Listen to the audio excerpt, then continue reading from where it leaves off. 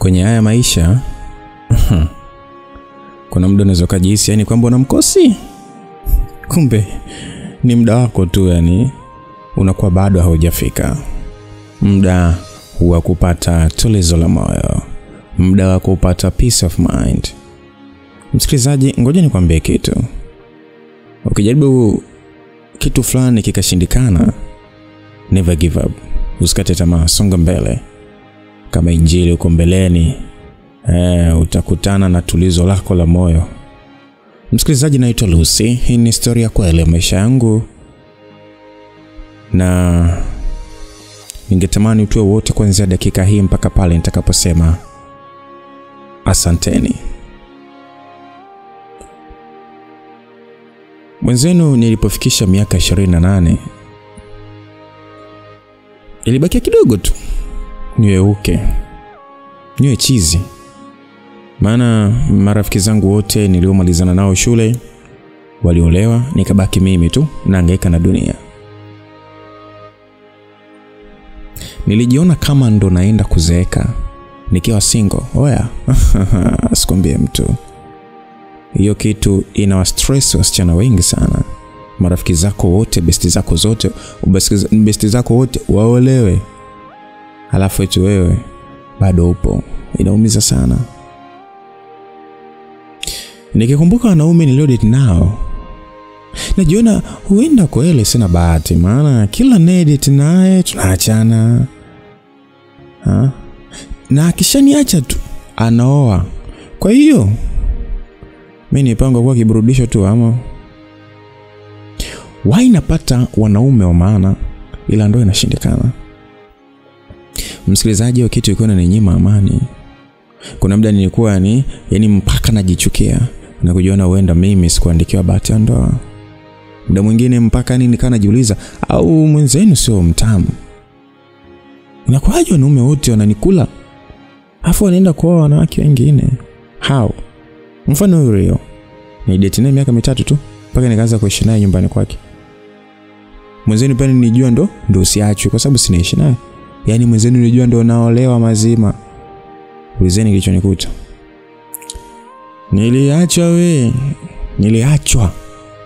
Rio alirudi kuoa nyumbani kwao Musoma huko Ujitani, Majita huko. Yani mimi nikajua pamoja na kwenda nyumbani kukaa naye, kumpikia, kumfulia, kufanyaje, kulala naye kila wakati, yeye akitaka muda wote anapata. Nikajua hapa ndoa ipo, hapa siachwi. Nakumbuka bwana hicho kipindi aliniaga bwana, eti anaenda kumtembelea bibi yake Msoma. Kumbe mwenzangu kaenda kuchumbia. Amekaa huko wiki 2, akarudi da, tukaendelea kuishi wote. Na hapo sielewi chochote kama akachumbia na ndoa imeshapangwa. Ilipokaribia ndoa yake bwana, msela akanitoa kwa gate nirudi home aje kunichumbia toane. Mtoto watu nikaluka kwa shangwe, na pesa nauli ya kurudia mkoani kwetu Manyara nikapewa. Nikajibebesha vinguo kidogo, zingine nikaacha kwa baby, sinaolewa, nitazikuta mwenzewe naolewa. Nilipoondoka Maiwenu, mwanaume akahama sehemu tuliokuwa tunakaa, akahamia sehemu nyingine. Mimi nipo nyumbani, nishawapa taarifa kwamba mchumba wangu anakuja siku fulani, maana mpaka tarehe ya kuja tulipanga. Basi bwana, alipofika siku ya kuja, tukapika makorokoro ya kufa mtu. Na vile mimi ndo kibinti pekee nyumbani kwetu, wazazi waliposikia nimepata bwana, oe afisa wa TRA, alo, walifurahi kupita maelezo. Sasa hiyo siku jamani, babangu alimchinja yule mbuzi wake aliokomaa kuliko wote, ili mkwe wake mtarajiwa aje kula, ajimwaye. Kibaya zaidi wana, nikana mpigia simu, ananipa moyo. Ndio baby, niko safarini, tumefika sehemu fulani, tunakuja. Baada ya muda mchache bwana, nika nimetulia tu, lakini nika naona kama kimya.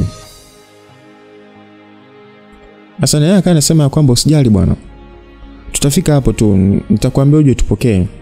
Na mimi haya, sawa baba, mfike salama, nakupenda mume wangu. Yaani nikali netikia tu vizuri tu, I love you too. Imefika saa 12 bwana, tushamaliza mapishi. Tushaoga. Hapo sasa nilikuwa nimebakiza tu kupigiwa simu nikampokea mchumba nimpeleke nyumbani. Hiyo jioni bwana, sasa nikaanza kupiga simu, haipokelewi. Piga simu inaita tu, inakata, kata. Mwisho siku sasa nikawekwa blacklist.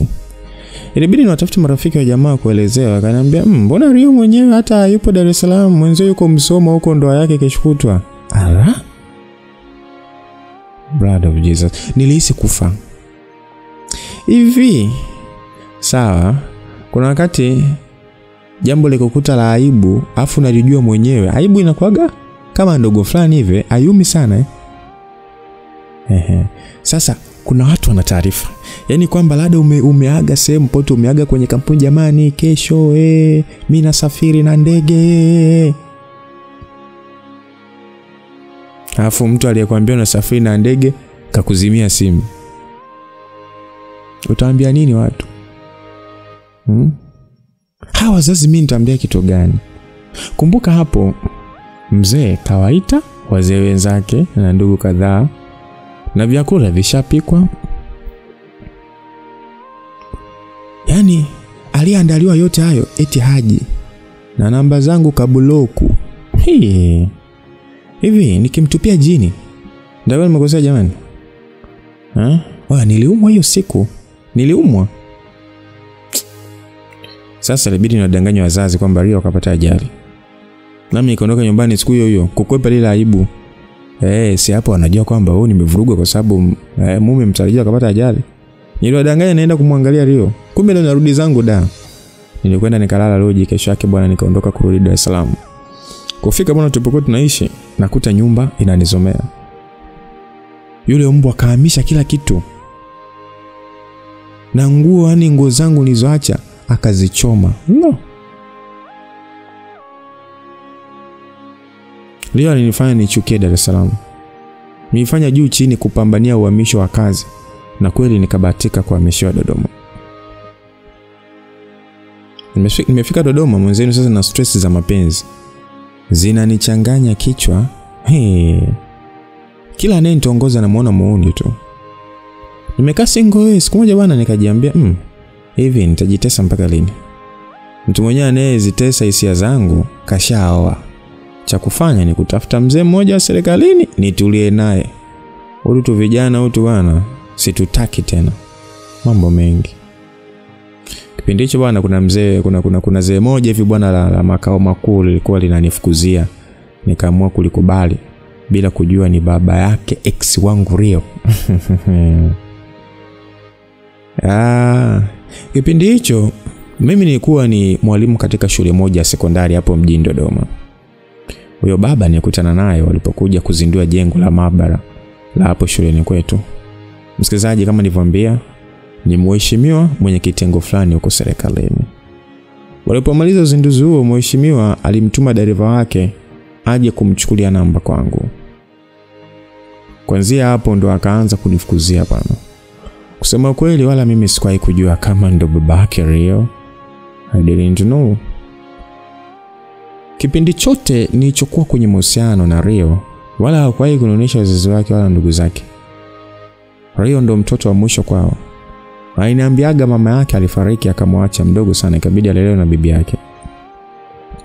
Kwa hiyo hicho ndio kitu pekee alichonishirikisha kuhusu familia yao, na kila nilipokuwa najaribu kumuuliza kuhusu baba na ndugu zake, yeye alikuwa ananikwepa tu na kuniambia siku akinioa nitawajua. Hata ilipotokea safari ya kwenda nyumbani kwao au kwa ndugu zake Rio, alikuwa anasafiri peke yake bila kunishirikisha chochote. Wote tumeishi hivyo mpaka pale aliponiacha njia panda na kwenda kumwoa mwanamke mwingine. Nakumbuka huyo mzee bwana, baada ya kuanza kunitongoza, ilinichukua ni kama mwezi mmoja tu hivi kumzungusha. Baada hapo nilimkubali, tukaanza mahusiano. Mapenzi alionipa yule mzee, nilijiuliza alikuwa wapi kipindi chote nilichokuwa nahangaika na mapenzi. Kila kulipokucha alinifanya nizidi kumpenda bila kujua chochote. Mapenzi aliposhamili, yule baba alinitaka nimzalie mtoto. Chaguo lake alidai anataka mtoto wa kike kwa sababu maisha yake yote hakuwahi kubahatika kupata mtoto wa kike. Aliniahidi endapo kama nikimbebea ujauzito, atanijengea jumba la kifahari, aninunulie na gari kali la kutembelea. Siku zote hayo ndo maisha wanawake tunayotamani kuyaishi. Uongo jamani? Baada ya hizo ahadi kemkem, mwenzenu nikakubali kubeba ujauzito wa dadi. Kwa vile mzee ni msomi, aliniomba ratiba ya mzunguko wa hedhi yangu. Nikamwambia alichokitaka yeye ni mtoto wa kike, na kwenye mzunguko alihitaji kuangalia ni ipi itakuwa siku sahihi ya mimi kupata mimba mtoto wa kike. Kuna watu wanashangaa hapo, inawezekana? Ndio. Ukishamaliza ile siku zako za hatari kama siku 4-5 hivi za mzunguko, kuna zile siku za likizo kama siku 4 hivi. Kwa nadhani kama kuanzia siku ya 10, 11, 12, 13 hivi. Hizo siku, zile siku danger kabisa ile. Kama siku 3 hivi za mwanzo ni mtoto wa kike, zile zinazofuatia mtoto wa kiume. Ndio unajikuta hapa watoto wa kike wengi kwa sababu yani mtoto akishamaliza tu ile hedhi kama na bebi wake ameshani, akipewa tu taarifa nimemaliza jana, huyo anaingia. Unaona, au anavutavuta siku. Kwa zile siku za mwanzo danger zile ndio zina mtoto wa kike. Zilizobakia za mwishoni ndio mtoto wa kiume. So tuliendelea na mahusiano yetu mpaka ilipotimia ile siku ya mzee baba kwenda kunimwagia mbegu zake ili niweze kumbebea ujauzito. Hatukutaka kwenda lodge wala hoteli. Siku hiyo alitaka tuende tukafanye mapenzi nyumbani kwake. Hiyo ndio ilikuwa siku yangu ya kwanza kukanyaga nyumbani kwa daddy. Halo, mjengo anaokaa ni bonge moja la apartment. Yani ana kila kitu kwenye haya maisha. Kwa vile sasa alishaniambia kwamba mke wake ni marehemu, mimi nilijua kila kitu cha yule baba kinaenda kuwa chini yangu mimi. Si wife ni marehemu. Mimba tu. Yani mimba tu ndio kitu tulichokuwa tukikisubiria ili yule mzee aanze kuwekeza mali zake kwangu. Nakumbuka siku hiyo bwana, nilipofika nyumbani kwa daddy, nilimkuta akiwa anakula karanga mbichi, muhogo na maziwa mtindi. Nilijua shughuli ya leo si ya kitoto. Na kusema kweli daddy alikuwa vizuri sana kwa mapenzi. Yani ni anadinya. Yani mpaka unatamani akeshe kifuani kwako. Sasa baada ya kuwasili pale nyumbani, nilielekezwa chumbani, nikaambiwa nijitayarishe. Muda huo yeye akaenda kuangalia dina na chakula cha usiku. Sasa niliingia bafuni nikajiosha mwili wangu. Nilipomaliza nirudi chumbani nikiwa na taulo pekee kifuani. Niliketi kitandani na baada ya muda mfupi daddy aliingia akiwa amebebelea masotojo. Alikiweka kile chakula kitandani kisha akaanza kuniromance. Alinyonya sana mpaka akakitelemsha kile kitaulo kifupi, kitaulo kile kifuani mwangu, akasa sana nipapasa sehemu zote za mwili wangu. Aliniuliza kama niko tayari kumzalia, nikamwambia wala sina kipingamizi, kikubwa tu utimize ahadi zako. Yule mzali fry sana. Alinikisi na kuniomba nile chakula, nilikula kidogo tu. Nisije nikaa mzito kitandani. Mwisho wa siku unakuwa gogo. Baada ya kula nilipumzika kama nusu saa hivi. Kwa hiyo shughuli ya kumtafuta mtoto ikaanza. Bado nilikuwa sijajua chochote kama mzee anayenipumulia kifuani mwangu ni baba wa ex wangu. Rafiki baya zaidi, ndio tushafikia kwenye maamuzi ya kuzaa mtoto. Nilifanya mapenzi na ule mzee. Sio mzee kama unavyofikiria. Ni dadi fulani hivi, rich fulani hivi, ni mrefu, mweusi, hana kitambi. Ni mtu wa gym, ni mstaarabu sana, ni handsome sana. Jamani, sijui hata ni kwenye ujana wake aliumiza wangapi na ule uzuri wake. Sasa baada ya tendo niliombwa nipumzike, yani the way anavyonitreat kama last born chake. Nipumzika kama nusu saa, tukaenda kuoga, tukalala, na kipindi hicho sasa shule zilikuwa zimefungwa. So dada aliniomba nikae pale ndani mpaka shule zitakapofunguliwa. Sasa niliendelea kukaa pale ndani kama wiki 2 hivi.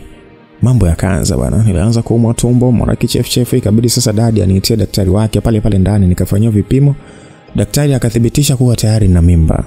Dada alifurahi sana, akaniambia nao ataanza kamilishia kila alichoniahidi.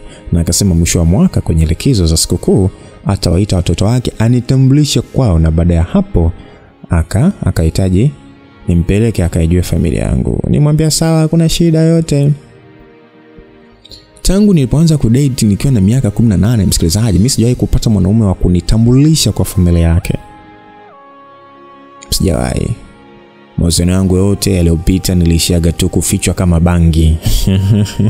Kuna mtu mwingine hapa ananisikiliza lakini na yeye mahusiano yake anafichwa kama bangi. Yaani hata hajulikani kwa wifi wala shemeji. Leo hii nimempata kunitambulisha kwa familia yake. So siwezi mimi kumwacha wala kumletea drama. Mimi nifurahi sana. Nilichekelea bila kujua ex wangu Rio ni mmoja wa watoto wa yule mzee anaotarajia kunitambulisha kwao. I say. Sasa nilimtafuta mama yangu. Kama mnavyojua, watoto hakika sisi mama zetu ndo asili zetu. Naamini wengi mnafahamu hilo. Nilimsimulia kila kitu. Mama akaniambia, mwanangu, shikilia hapo hapo, hakikisha hauachi ngazi. Basi nikamwambia, mama usijali, huyu mzee ananipenda sana. Yaani kwa jinsi tu anavyonilea, hapa ni mume nimepata. Sasa kipindi hicho ilikuwa ni mwezi wa 6, likizo yote ya mwezi mzima nilikaa pale ndani. Shule zilipofunguliwa sasa ikabidi niondoke, nirudi kwangu. Anapokaa daddy na mimi nakokaa kuna mbali kidogo tu, so mimi nilipanga eneo jirani na shule cause sikuwa na usafiri. Afu daddy yeye anaishi kule mitaa ya Vigogo. Basi siku hiyo bwana nimeondoka, ilikuwa ni usiku bwana. Mzee baba alinipeleka na ndinga yake mpaka napoishi. Nilipanga tu nyumba ya vyumba viwili tu, inajitegemea kila kitu.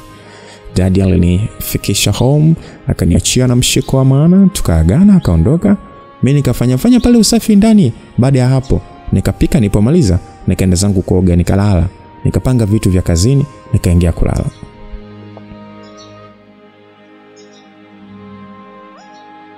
Sasa siku iliyofuata jioni, baada sasa kutoka kazini, daddy alinitafuta akaniuliza, uko wapi mke wangu? Mimi nikamwambia niko nyumbani, ndio nimetoka kazini sasa hivi. Daddy aliniambia nijiandae tena anakuja kunichukua. Mimi sikumuuliza maswali. Mimi nilioga nikajiweka sawa, nikakaa kumsubiria.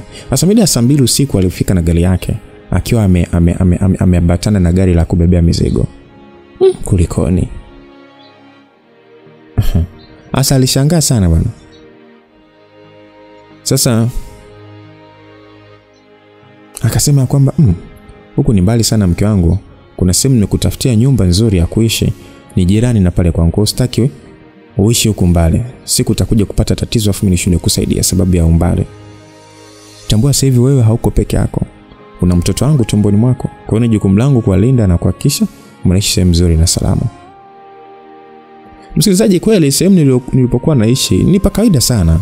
Yaani huwezi kulinganisha na kule anakoishi mzee baba. Lakini pia mimi sikutaka kuhama kwa sababu pale ninapapenda. Ni karibu na shuleni na kufundisha. Hasa nitahamaje hasa tena? Afu mbali na hilo sina usafiri. Sasa daddy aliwaamuru wale vijana waingie ndani waanze kupaki vitu vyangu. Walipaki vitu vyangu vyote vya muhimu vile vizuri. Baada hapo daddy akaniomba tuondoke. Nilipanda kwenye gari tukaondoka. Kichwani sasa nikana najiambia at least basi angeninulia gari, mimi ningefurahia kuhamia huko anakonipeleka. Sasa kukaa huko uzunguni bila usafiri si ni mateso tu, je mateso. Nilinuna sana. Afu stoshe sasa alishaniambia nikishabeba tu mimba kila kitu atanipatia. Sasa mbona sivioni sasa. Safari iliendelea mpaka huko ilipo hiyo nyumba. Wakaingia wale wenye mizigo, mimi na daddy tukabakia nje ya geti. Sasa lile jumba ni kubwa lakini halijaisha. Yaani ni bangalo hivi. Nilijua nitapelekwa kwenye jengo fulani hivi, sasa mbona ananileta kwenye hili ambalo halijaisha? Basi wakati tumesimama huko nje ya geti, mzee baba bwana akaniuliza, unalionaje ile jengo linakufaa? Mimi nikanyamaza. Hapo na kisirani natamani atakulia. Nilikaa kimya kwa muda, baadaye nilimwambia ni pazuri. Baada ya kujibu hivyo, nikashikwa mkono tukaingia ndani jamani. Tulipoingia kule ndani mazingira yalikuwa yanavutia sana. Bado mzee aliendelea kuniuliza kama nimepapenda, nikamjibu Yesu ni pazuri mno. Alinishika mkono akaa sasa na anitembeza sehemu zote za ile nyumba. Tulizunguka kote tukapaona. Mzaka anauliza tena, vipi? Umeipenda? Nikamwambia yes dad, I like it. Alinikumbatia kwa muda kisha akaniomba tuzunguke nyuma ya nyumba. Tulifika nyuma ya nyumba, nikashangaa kukuta gari mpya. Nilipoona ile gari kamoyo kalifanya papa. Niligeuka nikamtizama daddy, nikamkuta naye macho hapo kwangu. Hello, hey, nilishindwa kujizuia jamani. Niliziba machozi akana ntiareka tu. Nilimkumbatia daddy, nikamuuliza hivi ni kweli ama naota? Alitabasamu tu na kuniambia vyote hivi ni vya kwako my love. Nitatimiza kila nilichokuahidi na ukitulia nitakupa zaidi ya vile nilivyokuahidi. Nilimkumbatia kwa nguvu, sasa sitaki kumwachilia. Alimfuta chozi kisha akanikabidhi funguo za gari. Nilikwenda nikafungua ile gari, kwa ndani bwana kulijaa mapulizio ya pink na mekundu. Mimi na daddy tulianza kucheza na yale maputo, tukaa sasa tunapasua, tunatupiana na kuluka kwa shangwe tu nini. Sasa baada ya kupasua maputo yote bwana, nilipanda kwenye ndinga yangu, nikaiwasha, nikazunguka nayo kule ndani ya geti. Baada ya hapo nilitelemka bwana, nikaenda kumkumbatia tena daddy, nilimkisi na kumwambia asante sana hani. Nimwambia kabisa kama raha zenyewe ndio hizi, niko tayari kuzaa watoto 10. Basi tulicheka tu pale kisha tukatembea kuelekea ndani. Baada ya kufika ndani bwana, dada aliniambia hii nyumba nimenunua kwa ajili yako wewe na mtoto wangu. Nilikwambia nitakujengea, lakini kwa bahati nzuri rafiki yangu aliniambia kuwa anaiuza hii nyumba kwa sababu amekosa pesa kumalizia kuijenga. Nilipokagua niliona ni jumba kubwa nzuri tu na nikaona linamfaa malkia wangu. Jamani, yani nilijisikia raha. Yani kwa maisha yangu msikilizaji, mimi sijawahi hata kuwaza kama kuna siku nitahongwa nyumba na gari. Sasa mimi sikuwa na jambo lingine la kufanya zaidi ya kumshukuru tu yule mzee. Niliishia kufuta machozi, sikuamini kama kweli mimi ndo ninayeenda kumiliki lile jumba na ile gari ya kifahari. Dada aliniambia siku inayofuata mapema atamleta mwanasheria wake pamoja na aliyekuwa mmiliki wa ile nyumba ili tuweze kukabidhiana kisheria. Sasa kusema kweli msikilizaji, mimi nitamani niwaalike max zangu wote waje kushuhudia stage niliyofikia kimaisha kudadaleki zao. Kule ndani bwana, kuna baadhi ya vyumba vilikuwa vimeshafanywa karabati kwa ajili ya mimi kuvitumia, huku finishing ya nyumba yote ikiendelea mdogo mdogo. Jioni hiyo mimi na mzee baba tulisaidiana kudeki ndani, tukapanga vitu. Baada ya hapo tulikwenda kula chakula cha usiku tukarudi kulala. Ailala hapo kwangu. Siku iliyofuata tulidamka mapema tu tukajiandaa kwenda kazini. Kwa mara ya kwanza Madam Lucy nikaingia kazini nikiwa naendesha ndinga yangu. Jamani, maisha kale yatabiriki. Unalala maskini unaamka tajiri, unalala fine unaamka okay. Jioni sasa nilipotoka kazini, dada aliniambia nipitie sokoni. Yupo ananisubiria huko tuemea. Kuna watu wasema kuemea ndio nini? Kuemea ni kwenda kufanya manunuzi sokoni ya vitu mbalimbali. Ndio tunaita kuhemea. Sasa tulinunua mazagazaga ya kutosha, nikapakia kwenye gari yangu. Dadi akaniambia nitangulie nyumbani, yeye anaenda kuwachukua hawa watu wake waje tukamilisha mahusiano ya ile nyumba yangu. Nilitangulia home, nikaandaa zile koko, nikazipanga kwa fridge na mazagazaga mengine nikapanga kwenye fridge. Baada hapo nilitenga mboga usiku na mida hiyo dadi alifika na hawa wageni. Nikawakaribisha ndani. Nilitambulishwa kama mke mtarajiwa. Hello, raha sana jamani, raha. Asa baada ya utambulisho tuliendelea na lengo la kikao. Story 2-3 tu zikaendelea pale. Mdau sasa tukawa tunawasubiria tunasubiria mwenyekiti pamoja na mashuhuda waweze kufika. Haikupita muda usika wote walitia timu na kweli makabidhiano ya nyumba yalifanyika kisheria na kwenye barua za mnunuaji nikaandikwa jina langu. Tulitia saini za mahusiano, ikagongwa mihuri ya viongozi pale, kila kitu kikaisha. Nikawa sasa mama mjengo rasmi. Ilibakia tu kutengenezewa hati tu. Nilifurahi sana jamani. Asiwaambie mtu kumiliki nyumba na gari tena kwa mkupuo bila kutoa jasho. Wewe, hiyo ni ndoto ya kila mwanamke. Nilipenda sana tumbo langu maana ndo sababu ya yale maisha mazuri. Nilipenda mno tumbo. Na vile sasa wanasemaga mimba za matajiri hata ukikohoa tu zinafyatuka. Mwenzenu nilikuwa makini kupita maelezo. Raha mfululizo zilizidi kumiminika kutoka kwa mzee baba. Wazee wanajua kupenda bwana. Ukidekezwa yani unadekezwa mpaka raha. Ujenzi wa finishing ya nyumba yangu uliendelea na kipindi chote hicho sasa mimi sikuwa najua kama baba wa kijacho wangu anayenipa furaha zote hizo ndiye baba mzazi wa ex wangu. Mimi na huyo mzee bwana tulipanga kuishi pamoja tukishaoana.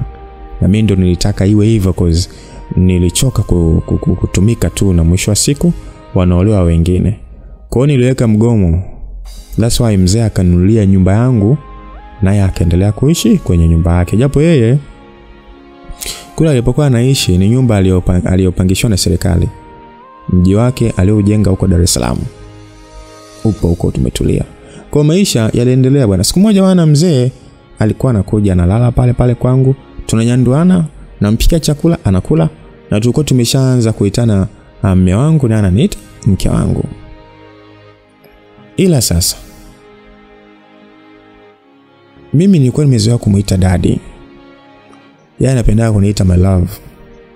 Kwa hiyo tuliishi hivyo mpaka ilipofika mwishoni mwa mwaka ambapo daddy ilibidi aitaarifu familia yake kuwa anahitaji Dodoma. Hakutaka kuambia kuhusu mimi.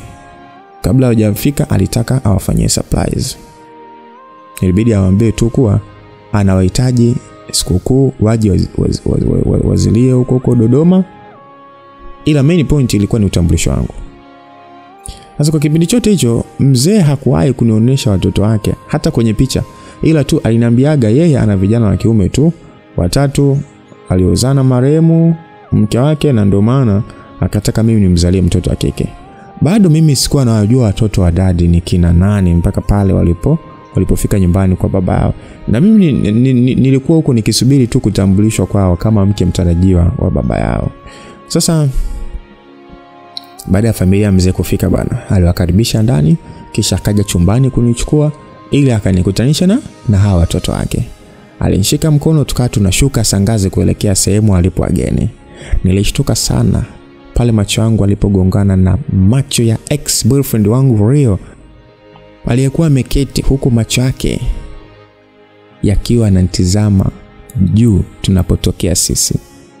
Rio aliponiona alikunja sura. Wakati huo sasa mimi kichwani nikawa najiuliza Rio kafuata nini huku? Msikilizaji, kumbuka ninayekusimulia simulizi hii ni mimi Lucas Lumbas, na mitandao ya kijamii natumia Lucas Lumbas simulizi, na hii ni True Story kutoka kwa rafiki yetu Lucy. Yani guys, hata lile wazo la kufikiria kwamba Rio ni mtoto yule mzee halikunijia kichwani. Mawazo yangu yalienda sehemu nyingine tofauti. Nikahisi Rio kaja tu kuniharibia engagement yangu. Si mnazijua akili za maeksi. Asa mimi nipigwa sana butwa. Mzee naye akazidi kushikilia mkono wangu. Tukazidi kuwasogelea wageni. Nilikuwa namkata Rio jicho la kiburi, bila kujua aliyenipa hicho kiburi ni babake mzazi. Sasa baada ya kufika walipo wageni, mzee baba alishika mkono wangu vizuri tu, kisha akanitazama usoni. Mimi nikatabasamu na akasmile. Aliniambia darling, hawa vijana 3 naona hapa na watoto wetu. Akawataja majina. Mkubwa Roger, wa pili na wa 3 ni Rio. Hawakuja peke yao, walikuja na bibi yao kizaa baba. Na huyo ndo aliyewalea baada ya mama yao kuwa amefariki, na waliongozana pia na wake zao bila kuwasahau wajukuu.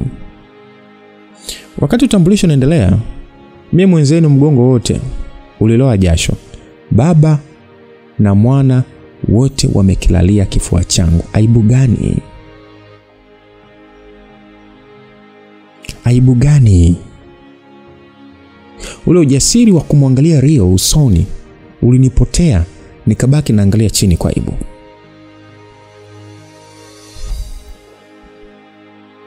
Sasa mzee kwa vile haelewi chochote, yeye alizidi tu kujinadi mbele ya familia yake kwa kuambia kuwa dhumuni alilowaitia ni hilo la kunitambulisha mimi kwao.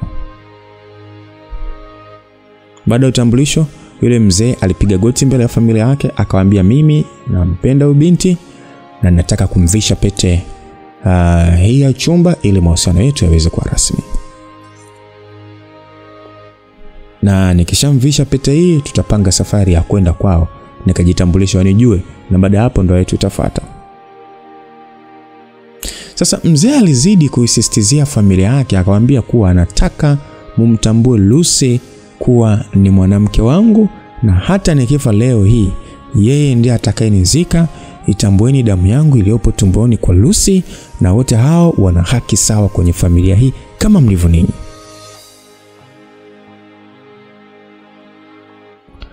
Aliwaeleza juu ya kijacho wetu na akawaambia wamtambue kuwa ni ndugu yao ajaye. Kabla mzee hajamaliza kuongea, aliyokuwa amepanga kuyaongea, Rio alimstopisha. Akamwambia, baba, unataka kusemaje? Tafadhali baba, acha hiki unachotaka kufanya. Nilitetemeka vibaya mno. Miguu ilikuwa mizito, mdomo ndo kabisa usiulize. Watu wote walishtushwa na kauli ya Rio. Wakamuuliza, Rio, unataka kusemaje? Sasa mimi nizidi kutetemeka, nikajua leo naaibika kwenye familia za watu. Nitamani nikimbie kusikojulikana, ila miguu sasa ilikuwa mizito hatari. Yule bibi alivyoona Rio anaipinga engagement, alicharuka. Alisimama akamfuata Rio na kumuuliza, "Hutaki baba yako aoe? Mbona nyinyi mmeoa na kuwaingilia kwenye machaguzi yenu? Wewe ni nani hadi uyapinge mahusiano ya baba yako? Unataka endelee kuishi mpweke? Baba yenu tayari kashawapatia elimu, mna maisha yenu na kazi zenu. Kwa nini hutaki mwanangu naye apate mtu wa kumpa furaha? Kwa nini? Kwani kuna kitu chochote ambacho baba yenu hajawatimizia bado? Bibi alizidi kumhoji Rio maswali mazito. Rio akawa na majibu. Bibi aliongea mno. Mwisho akamwambia wajukuu zake kijana wake naye ana haki ya kuoa, maana ni muda mrefu umepita tangu alipofariki mke wake, amekuwa akiishi mpweke peke yake kwa sababu alihisi hatopata mke atakayekuja kumlelea watoto wake. Baba Rio alichagua kuwa mpweke ili asije feli kuzitimiza ndoto za watoto wake. Na watoto wamekuwa wanajitegemea na ni muda wake wa kuwa na peace of mind. Bibi alimruhusu kijana wake aitie ile pete kidoleni mwangu. Naye akafanya hivyo. Mwenzenu mimi sasa niliogopa hata kusema lolote, yani nilikuwa kimya tu kama maji mtungini. Rio alichukizwa sana na kile kitendo. Aliinuka na kutoka nje. Kila mtu alishangaa kipi kinachomsumbua Rio. Kwa nini hataka kumpangia babake mwanamke wa kuoa wakati yeye alimuoa yule aliyemchagua mwenyewe? Msikilizaji, ukweli ni kwamba kilichokuwa kinamuumiza Rio, mimi na yeye pekee ndo tulikuwa tunakijua. Kichwa changu kiliwaka sana moto. Nitamani kujisalimisha, yani nijisalimishe tu kwa familia yote, niwaeleze ukweli, lakini na hii mimba naipeleka wapi? Niliwaza sana raha anazonipatia huyo mzee. Niziache? Hapana. Amenionga jumba, amenihonga gari la kutembelea na ana mipango ya kunioa niwe mke wake. Sasa naanzaje kuondoka? Sasa naanzaje? Hapa kilichopo ni Rio tu akubali kuwa mimi sasa ni mama yake. Kutoka ex mpaka mama, hatua kubwa. Sasa baada ya Rio kususa sasa na kutoka nje kwa hasira, babake ananishika mkono tukarudi chumbani. Aliondoa hofu akaniambia, usijali kuhusu Rio, huyo kalelewa malezi ya last born. Ndo alivyo, wala asikufanya ukajisikia vibaya. Tutaongea naye tu na tutamweka sawa. Nimeshakupenda na mama yangu kakupokea. Hao watoto ni lazima nao wakukubali wewe kuwa mama yao. Msikilizaji, mapenzi ya yule mzee alizidi kujidhihirisha kwenye macho yangu. Hivi siku akijua ukweli atanipa adhabu gani? Laiti angejua kinachomuuma mtoto wake ni kitu gani, sidhani kama nguvu za kuongea na mimi angekuwa nazo. Nijiona katili, lakini mimi sikuwahi kumkosea Rio. Kwa nini aliniacha bila sababu sasa? Na huenda babake ndio fungu langu na ndio maana niko kwake. Hata Mungu anajua mimi sikufanya makusudi jamani. Mimi sikujua. Niliweza vitu vingi sana, nikafikiria maumivu alionipatia Rio na yote yameondoshwa na mpenzi wangu mpya ambaye ni babake mzazi. Sasa swala la kumwacha yule mzee lilinipa wakati mgumu sana. Mzee alinitoleza sana kule chumbani na akazidi kunihakikishia kuwa Rio hawezi kumzuia yeye kunipenda mimi. Nilimsikiliza tu nikajiambia huyo mzee anaongea hivi ni kwa sababu hajui mtoto wake anachokimaanisha. Tulikaa sana chumbani, baadaye nilijikaza nikatoka kwenda kuwahudumia wageni. Kila nilipokutanisha jicho langu na Rio alikuwa akinitazama kwa hasira sana. Niliogopa, lakini sasa mimi niliigiza kama mtu nisiyefanyeje, nisiyejali. Mzee alikuwa anaona kila kinachoendelea. Usiku ulipofika, dadi alinipeleka chumbani akaniambia nimngoje. Akaenda kuongea na vijana wake ajue kile kinachomsumbua Rio, maana yeye peke yake ndio alinipinga mimi nisiolewe na babake. Sasa huko chumbani nilikuwa nipata shika nguko chanika. Itakuwaje Rio akiamua kuropoka hadharani kuwa mimi ni ex wake? Huyu mzee si atanitoa ubongo. Na hapa kinachotakiwa ni kutoroka tu ndani kimya kimya.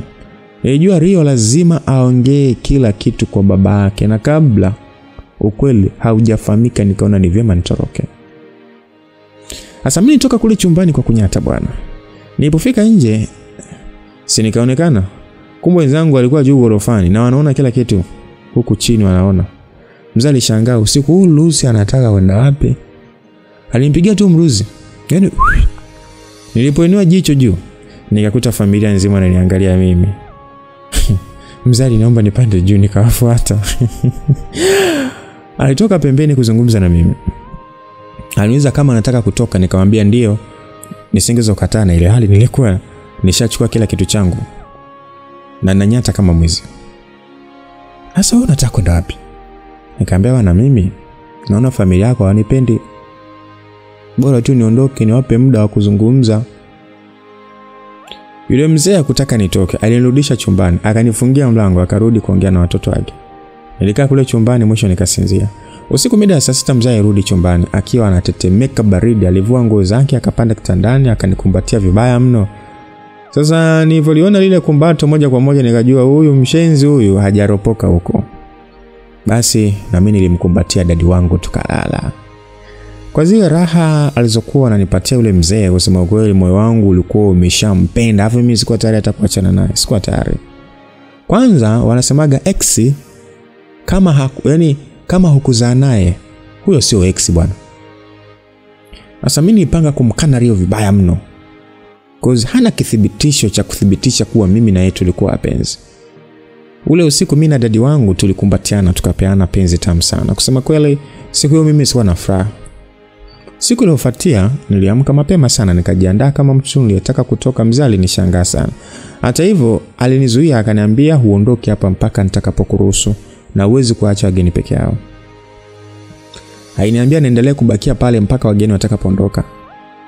Na ili kunithibitishia kwamba hakuna anayeweza kumzuia yeye kunioa mimi, mzee aliniambia nijiandae kwa ndoa siku yoyote ile kabla familia yake haijaondoka.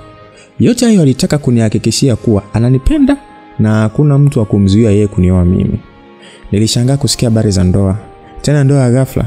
Alafu mkumbuke sasa mzee sijawahi kumpeleka kwetu. Sasa hiyo ndio tunaifunga vipi?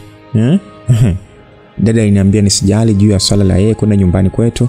Alisema tunafunga ndoa mahakamani, alafu baada ya hapo nitampeleka kwetu akajitambulisha. Nilimwambia tusitishe kwanza swala la ndoa, tutaoana tu akishafuata taratibu za nyumbani kwetu. Sasa baada ya kuongea hivyo, ikaonekana ni kama ninataka kuipinga ndoa. Mzee alianza kunijia juu. Hataki mambo mengi, anataka ndoa. Na vile sasa ameshawekeza baadhi ya mali zake kwangu, ndo kabisa. Yaani hakutaka kusikia ushenzi wowote kuhusu ndoa, kutokufungwa hakutaka. Afu mbaya zaidi sasa ni ile mimba yake niliyokuwa nayo. Ile mimba ambayo nilikuwa nayo, baba alisema iwe mvua iwe jua, uende popote, tambua tumboni kwako kuna malikia wangu Lucy, naomba usinivuruge. Na usinifanye nikaamini kwa vijana wote wa rika lako ni wasumbufu na mwezi kabisa kutulia. Msikilizaji, mambo aligeuka. Yakawa si mambo kule chumbani. Yaani kule kuliwaka kule chumbani. Mzee hakutaka porojo zozote, alichotaka ni mimi nikubali ndoa. Sasa mwenzeni baada ya kujua yule mzee ni baba mzazi wa ex wangu, mimi sikutaka kufunga naye ndoa, maana niliwaza hapo mbeleni akishakufa nitanyang'anywa kila kitu na watoto wake. Nilipanga kama ni mahusiano tuwe nayo ya kimapenzi, ili mali anazonipa zisichanganyikane na mali za familia yake. Mzee kama kuna kitu alikishtukia, akahisi ni kama ninapanga kumwacha, ndio maana akaanza kung'ang'ania tufunge ndoa. Sasa tuligombana sana pale chumbani. Mwisho Big Daddy akaniambia ni wazi kuwa nina kila mbinu za kutaka kumwacha. Aliniambia kama ninapanga kumtoroka basi atachukua kila kitu alichonipatia na atabaki kuhudumia ujauzito. Alafu nikishajifungua atachukua mtoto wake, aniache na maisha yangu. Mzee alichukia sana. Aligomba mno. Akaniambia mwanzo niliona kama mwanamke mtulivu anayeweza kujenga naye maisha, kumbe ndo wale tu. Baada ya kuongea sana aliniuliza uamuzi nilionao. Nikamwambia mimi niko tayari kwa ndoa. Kujua kilichonifanya niwe vile. Alihisi nimeshapata kijana huko nje, ndo ananifanya nianze vitimbwi. Sasa baada ya kumjibu hivyo, alitoka akaelekea kazini, akaniacha mimi na wageni. Nijifungia chumbani, kutoka nikawa naogopa. Sasa wakati bado nipo kule chumbani, ghafla mlango wa chumbani uligongwa. Niliogopa sana, nikajua ni nani? Ni Rio. Hata hivyo niliitikia karibu, kisha nikaenda kufungua. Nilimkuta kijana mkubwa wa dadi, ndiye alikuja kunigongea. Aliniamkia shikamoo mama, nikamuitikia. Aliniuliza mbona umekaa tu chumbani peke yako, unaumwa? Nikamwambia hapana, niko sawa. Sasa aliniomba nitoke tukapige story. Ilibidi nitoke tu nikaenda ungana nao. Nilipofika sebuleni nilimkuta Rio kaketi kwenye sofa, na aliponiona alinikata jicho baya kishenzi mno. Sasa kwa upande mwingine nilijikuta na fry vile anavyoumia kwa sababu na yes alijua kuniumiza kipindi nilipokuwa kwenye mahusiano naye. Mimi sikupenda kumlipizia kisasi, lakini ndio ishatokea, mimi nifanye nini sasa? Rio aliponiona nimeketi pale sebuleni, yeye aliondoka kuelekea chumbani kwake bwana. Ndugu zake walizidi kumshangaa, "Wewe kijana vipi?" Waniuliza kama mimi na Rio tumeshawahi kufahamiana hapo kabla, nikakataa. Nilikana kabisa. Sasa nilitulia pale na wageni sebuleni, stories za hapa na pale zikaendelea. Kiukweli ni wakarimu sana wale vijana pamoja na wake zao, bila kumsahau mama mkwe wangu ambaye kiumri ni sana bibi yangu. Ilipofika mchana, dada alinipigia simu akaniambia nijiandae niende tukatafute nguo za harusi. Mzee alilivalia njuga swala la ndoa, alafu sasa nikaambiwa Rio ndo anipeleke mjini. Toba. Alichokuwa anajaribu kutengeneza yule mzee ni kunitengenezea ukaribu na Rio, ili Rio anikubali mimi kuwa ni mama yake. Sasa Big Daddy yeye hakujua uadui wetu unasababishwa na nini. Alifikiria Rio labda hajapenda mahusiano yetu kwa sababu ya umri. Kipindi hicho msikilizaji, ndoa inapangwa, mimi nilikuwa na miaka 29. Mzee alikuwa na miaka 54. Oya, miaka 25 ananizidi. Sasa baada ya Big Daddy kunipigia simu na kuniomba nijiandae, alimpigia Rio akamwambia mleta mama yako mjini, ni mjamzito huyo, hawezi kudrive peke yake. Alimuelekeza na sehemu tutakayomkuta, akamwambia aniharakishe, japo asiende mwendo speed sana, aende slow. Sasa Rio baada ya kupigiwa simu alitoka chumbani akaenda kunisubiria kwenye gari nje. Sasa mimi ikabidi nielekee chumbani nikajiweka sawa kwa ajili ya kufanyaje, kwa ajili ya kutoka. Nilivaa nikajiremba kama kawaida nikatoka. Nilipofika nje nikamkuta Rio yupo nje ya gari, kaegemea tu ananikata jicho juu mpaka chini. Nifika parking bwana, nikamuuliza tunaondoka na gari gani, maana pale kulikuwepo na gari 3 zimepaki. Rio hakujibu kitu, alinyali tu kisha akapanda kwenye gari moja akatulia. Akawa sasa anasubiria nipande. Nilisali kimoyomoyo kabla ya kupanda kwenye gari. Kumbukeni yule ni ex, anaweza kunifanya lolote baya. Anaweza hata kunisababishia ajali kwa lazima tu. Yaani akapiga mwendo vumwe. Bamiza gari yuko ile to dead yote. Asa na vile sasa alivyokuwa ananiangalia na alivyokuwa anaiangalia ile mimba kwa jicho baya, niliogopa mwenzenu. Rio asija akaenda kunitupa mtaroni akaniua na kijacho wangu. Sasa baada ya kusali nilipanda kwenye gari, kabla sijafunga mkanda gari bwana likaondoshwa. Alafu sasa likaishwa breki zile za ghafla zikashika. Aisee, nilijigonga humo ndani ya gari hadi manusura nivunjike shingo. Aliposhika breki nilitaka kufungua mlango nishuke, kumbe milango yote kaitia lock. Ibidi nyamaze tu. Nilifunga mkanda haraka, geti likafunguliwa tukatoka. Asa baada ya kutoka tulisogea umbali kidogo na pale nyumbani. Rio sasa nikashangaa anaondoa gari kwenye rami anaingiza chocho. Mimi niliendelea kukaa kimya, nimeona anataka kufanya nini. Aliendesha gari mpaka sehemu moja hivi kuna barabara la vumbi lenye makorongo hivi, akasimamisha gari hapo kisha akajilaza kwenye usukani akatulia. Muda huo simu yangu ilianza kuita. Alikuwa anapiga Big Daddy ambaye ni baba yake Rio. Kabla sijapokea ile simu, Rio alinyakua akaishikilia yeye. Alianza kuikagua simu yangu. Rio alivyoliona jina nililomsave baba yake kwenye simu alichukia sana. Nilimsave kama nilivyokuwa nimemsave yeye. Rio alitupa ile simu yangu chini kisha alingeukia na kuanza kunikwida. Aisee, alininyonga. Pale nilianza kusali sala zangu za mwisho. Rio alinikwida shingoni akaniuliza, "Hivi ukuona wanaume wengine? Lucy weni wa kutembea babangu mzazi?" Mtoto wa kiume chozi lilimtoka. Aliumia na kunitupia lawama. Sasa mimi nijisikia vibaya sana kusema kweli. Nami machozi yanaanza kunitoka. Nilimuomba nifungulie mlango nishuke kwenye gari akakataa. Sasa mimi nilichukia nikamwambia niue tu sasa kama anataka kuniua. Nilikuwa nalia tu, nisijue hata kipi cha kufanya. Rio aliponiona sasa nalia, aliniachilia bwana, akabaki kunitazama tu. Nilishindwa kumwangalia kozi. Kila nikimtizama naishia kukumbuka jinsi alivyonidanganya mimi na wazazi wangu. Kumbukumbu mbaya dhidi yake zilizidi kunitia hasira moyoni. Rio alinifuta chozi. Nilishangaa, mbona sasa ananifuta machozi? Baada ya kunifuta machozi Rio bwana aliniambia, "Lucy, najua nikosea, ila wewe umenikosea kupita kiasi. Huu leo nifanyia ni unyama. Kama usaliti ndio kufanyia ndio umesababisha unilipe haya, basi na kuomba unisamee. Kweli nakiri nikosea, naomba unisamee na umwache baba yangu. Rio alinipigia magoti. Akaniambia sina amani tangu siku nilipogundua kuwa uko kwenye mahusiano na baba yangu. Ni kwa nini umenifanyia unyama namna hii Lucy? Rio alilia mno na kuniomba msamaha kwa kila alichonitendeaga. Ni kweli Rio aliniumiza mno, na hakuishia hapo, alinidhalilisha mpaka kwa wazazi wangu na jamii iliyotuzunguka. Ni bora sasa angeniambiaga kweli kwa yeye hawezi kunioa, tuachane tu kwa hiari, kuliko vile alivyonidanganya nirudi nyumbani afa eti aje kunichumbia, tumealika watu wageni nini. Afu tunakuja wote kuacha kwenye mataa. Na kumbe ndio gia kunitoa ili aende kumleta mke wake. Hakuishia hapo, aliwapanga mpaka wazazi wangu akawaaminisha kuwa ni kweli anakuja. Halafu akutokea. Ile kitu iliniuma vibaya mno. Alinifanya mimi mjinga na familia yangu. Yote hayo msikilizaji, nilisamee baada ya kujua mwenzangu tayari ameshaoa, na kwa vile sasa mimi sikutaka tena kusumbana naye, mimi niliamua kuhama mkoa ili mradi tu nifanyeje, nikae mbali na yeye. Nikae mbali na mahusiano yake mapya. Baada ya kukimbia Dar, nilianza maisha mapya jijini Dodoma, ambapo ndipo nilipokutanaga na Big Daddy, tukapendana na kuanzisha mahusiano. Nilimwambia Rio mimi sikuwahi kumjua babako, na hata kipindi nimeanza naye mahusiano sikujua kama ni babako. Rio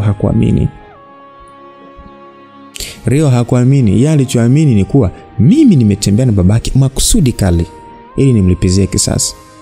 Mimi sikuona kama kuna haja ya kujielezea sana kwake, kwa sababu yote sababu ni yeye. Laiti kama angenitambulisha kwa ndugu zake, mimi nisinge date na babake. Na laiti kama angenioa kama alivyoniahidi wakati tunaanza mahusiano, leo hii tusingefikia huko. Lawama zote nilimtupia yeye, nikamwambia yote haya ni kwa sababu yako. Rio aliniomba kitu kimoja tu. Akaniambia, Lucy, kama kweli haukujua kuwa huyu ni baba yangu, basi tayari umeshajua, na kuomba katisha mahusiano naye please. Alipiga goti akaniomba nisiendelee kuwa kwenye mahusiano na baba yake mzazi. Nimwambia Rio, mimi sina pa kwenda. Wewe si ukunioa na haukuona thamani yangu ndio maana ukaniacha. Leo niko na baba yako na anaijua thamani yangu ndio maana anataka kuniweka ndani. Wewe unaumia kwa nini? Kipi kinachokuuma wakati mimi na wewe tumeshaachana Rio? Rio aliniambia nikiendelea kung'ang'ania kuwa kwenye mahusiano na babake nitajutia, kwa sababu hakuna chochote nitakachoambulia, sana nitajipotezea muda tu. Nilicheka na kumuuliza, unanitishia sio? Unanitishia? Alikaa kimya kwa muda, kisha akaniuliza, unaondoka au uondoki? Nilimwambia Rio, kabla sijaondoka nionyeshe pa kwenda na hili tumbo. Swala la kumwacha baba yake alafu nibakie Dodoma lisingewezekana. Mzee anajua mpaka shule ninakofundisha ni lazima tu angenifuata na kuniletea shida. Kwa nini nimwambia Rio kabla sijaondoka nionyeshe pa kwenda na hile tumbo? Unajua msikilizaji, kuna wale watu ambao unakuta labda rafiki yako umeona anakuletea uboyo kwamba mwenzako anatoka na mtu mwingine nini. Huwa tunawaambiaga kwamba unapoletea taarifa za mpenzi wangu kwamba sija na cheat, sija nipende, naomba uletee taarifa za mwanaume mwingine mpya ambaye ananipenda.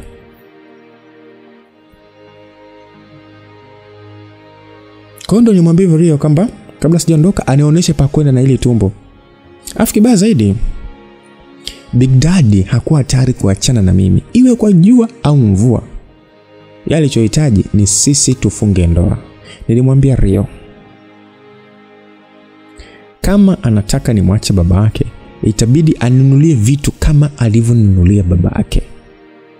Nyumba ya kuishi mkoa tofauti na Dodoma, na anunulie gari la kutembelea, kisha anifungulie biashara kubwa ya kuniingizia pesa ili nisije teseka na huyo kijacho wangu. Niliomba kufunguliwa biashara kwa sababu ile mikasa isinge niruhusu mimi kuendelea na kazi. Kumbuka ni miezi michache tu ilikuwa imepita tangu niombe uhamisho wa kazi kutoka Dar kwenda Dodoma. Ndani ya hiyo miezi isingekuwa rahisi kwangu kuomba tena kuhamishwa mkoa mwingine.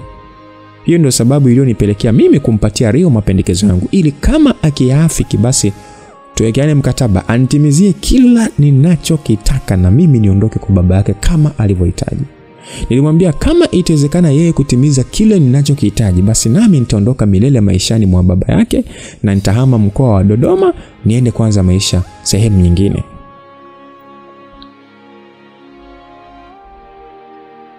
Rio alinisikiliza masharti yangu. Akaniambia yuko tayari kutekeleza kila kitu, ila ni mpaka nimhakikishie kuwa niko tayari kupotea kwenye maisha babake. Sasa mimi nimhakikishia, nikamwambiaje anielewe na aniamini mimi niko tayari kumwacha babake. Nilimwambia pia ahakikishe ananunulia jumba la kifahari kama alilonunulia baba yake, na gari nilihitaji la kisasa kama alilonihonga babake. Kwa baba yake nilizoea soft life, afu mimi sikutaka kutoka nikahangaike. Kwanza huyo mshenzi Rio alinitumiaga miaka 3 mizima na hakuna nilichoambuliaga kwake zaidi ya maumivu tu. Sasa niliona hiyo ndio fursa yangu ya kumkamua pesa ili nilipize machungu alionipatiaga enzi za mapenzi yetu. Nilijiwazia tu kimoyomoyo huku nikiwa sasa nasubiria maamuzi kutoka kwake. Rio alinirudishia kwanza simu yangu, kisha akaniambia pigie mzee umwambie tuko njiani, tunaenda. Najua atakuwa na wasiwasi sana. Sasa mimi nilichukua simu yangu kuicheki bwana, nikakutana na miskoro za kutosha kutoka kwa Big Daddy. Kibaya zaidi simu ya Rio ilikuwa off. Mzee lazima tu angeingiwa na wasiwasi kwa kuhisi huenda Rio kanifanyia kitu kibaya. Sasa nilimpigia nikamuondoa hofu, nikamwambia usijali, tulipita sehemu kula maembe kidogo, si unajua tena mimba hani. Sasa mzee baada ya kusikia hivyo alivuta pumzi akasema afadhali nilikuwa nishaanza kuwaza vibaya. Rio aliniambia niendelee kumhendo baba yake kama nilivyomzoesha ili asisi tofauti wowote ule kutoka kwangu. Sasa baada ya kuongea na mzee alifurahi mno, akaniuliza uko na Rio? Nilimwambia ndio. Yeye ndo kakupeleka kwenye maembe? Nikamwambia yes. Leo kidogo hajakuonyesha ukauzwe. Sasa mimi niliendelea kuigiza na ili hali mipango iliyopo ni mimi kuondosha kwenye maisha Big Daddy. Mzee alifurahi sana. Akaniambia si nilikwambia hao ni watoto wangu tu na mimi ndo nawajua vyema. Leo ni lazima tu angekubali. Sasa Big Daddy aliniambia atajitahidi kumweka Rio karibu na mimi ili anizoee na kunipitisha kuwa mama yake. Alimaliza kwa kuniambia nakupenda sana Lucy, wewe ndo unatembea na nusu ya uhai wangu. Nilitabasamu na kumwambia nakupenda zaidi mpenzi wangu, wewe ndo mmiliki wa moyo wangu. Nilikata simu. Baada ya hapo Rio akaniambia tunaenda shopping, kanunue kila kitu cha harusi, lakini hakuna ndoa baina yenu. Hakisha mzee hagundui chochote kuhusu mipango tulionayo. Kesho ndo siku amepanga mfunge ndoa nasi tukiwepo. Hiyo ndoa haitafungwa kwa sababu usiku wa leo unatakiwa kuondoka nyumbani kwa baba ili kuifanya mipango ya harusi isitishwe. Rio alinielezea hivyo kisha akawasha gari tukageuza kuelekea town. Sasa kichwa changu kilijaa mawazo. Itakuwaje kama nitaondoka alafu Rio aje kutimiza kila alichoniahidi? Mbona nataka niondoke haraka kiasi hicho? Ilibidi sasa nimhoji Rio kwamba unasema niondoke usiku wa leo, nitaenda kukaa wapi? Rio alionekana kuwaza sana, wala hakunijibu kitu. Ukimya wake sasa ulinifanya nijisikie vibaya.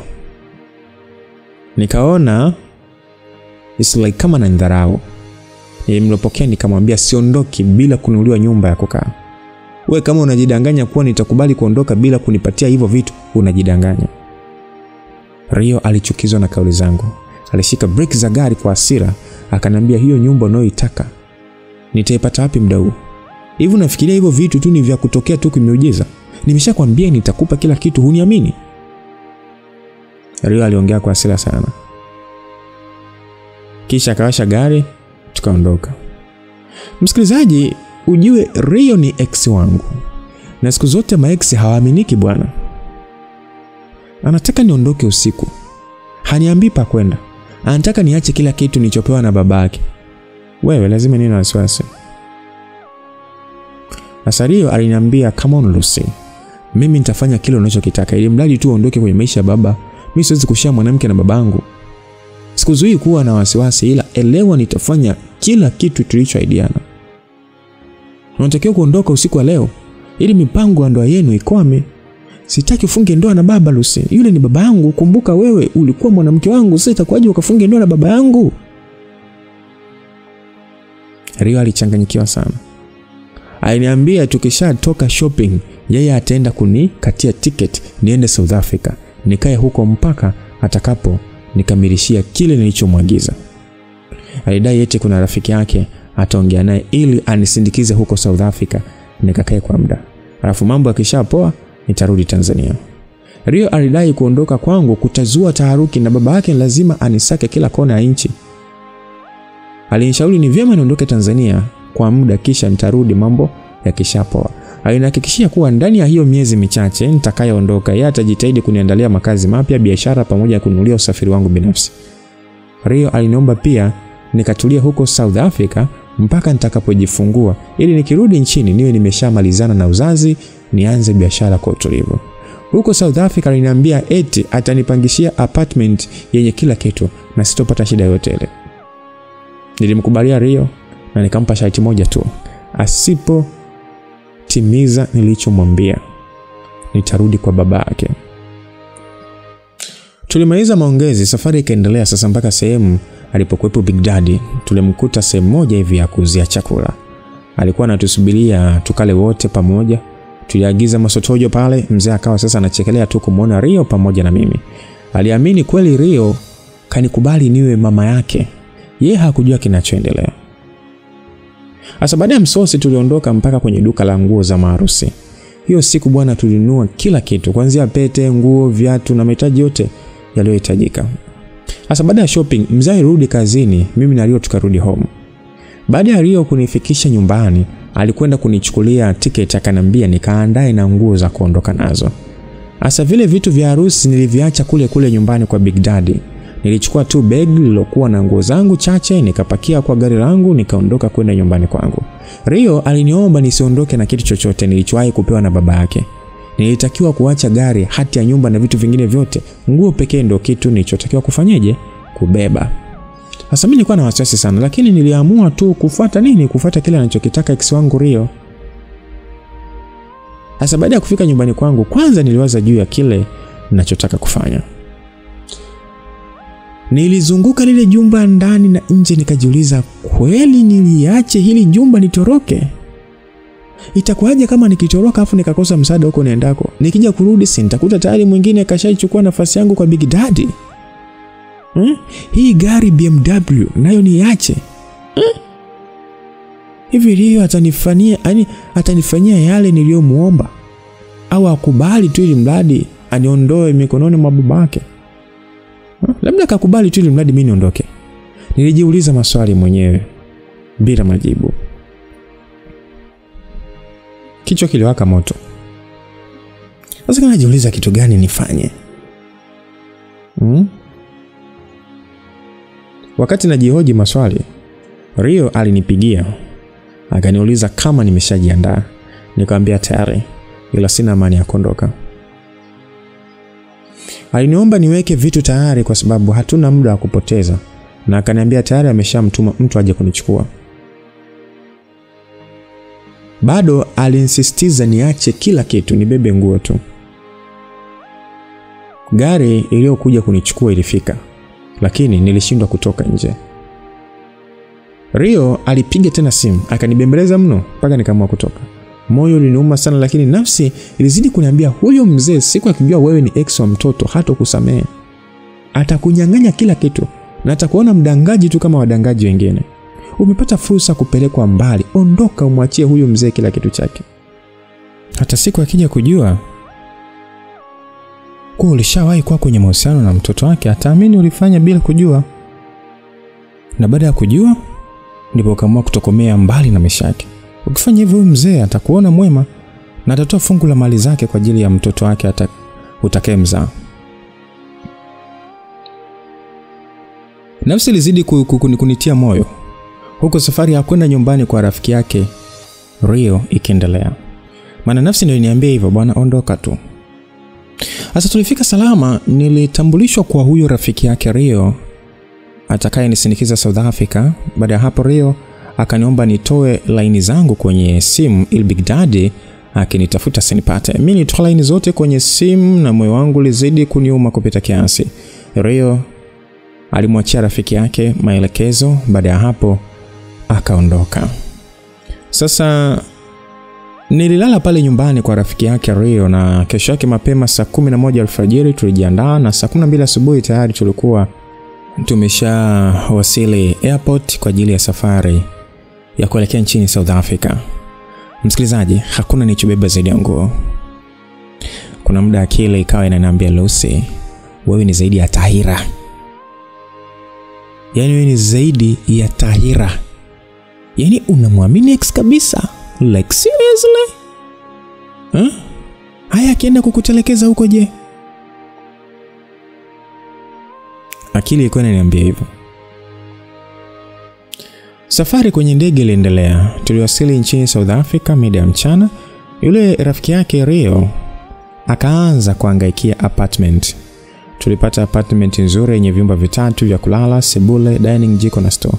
Kidogo kama huyo kakapoa nikajisemea kumbe sitelekezwi. Yule mkaka alinipeleka ni mpole. Alikuwa haniongeleshi ovyo, sijui hata Rio alimwambia nini jamani.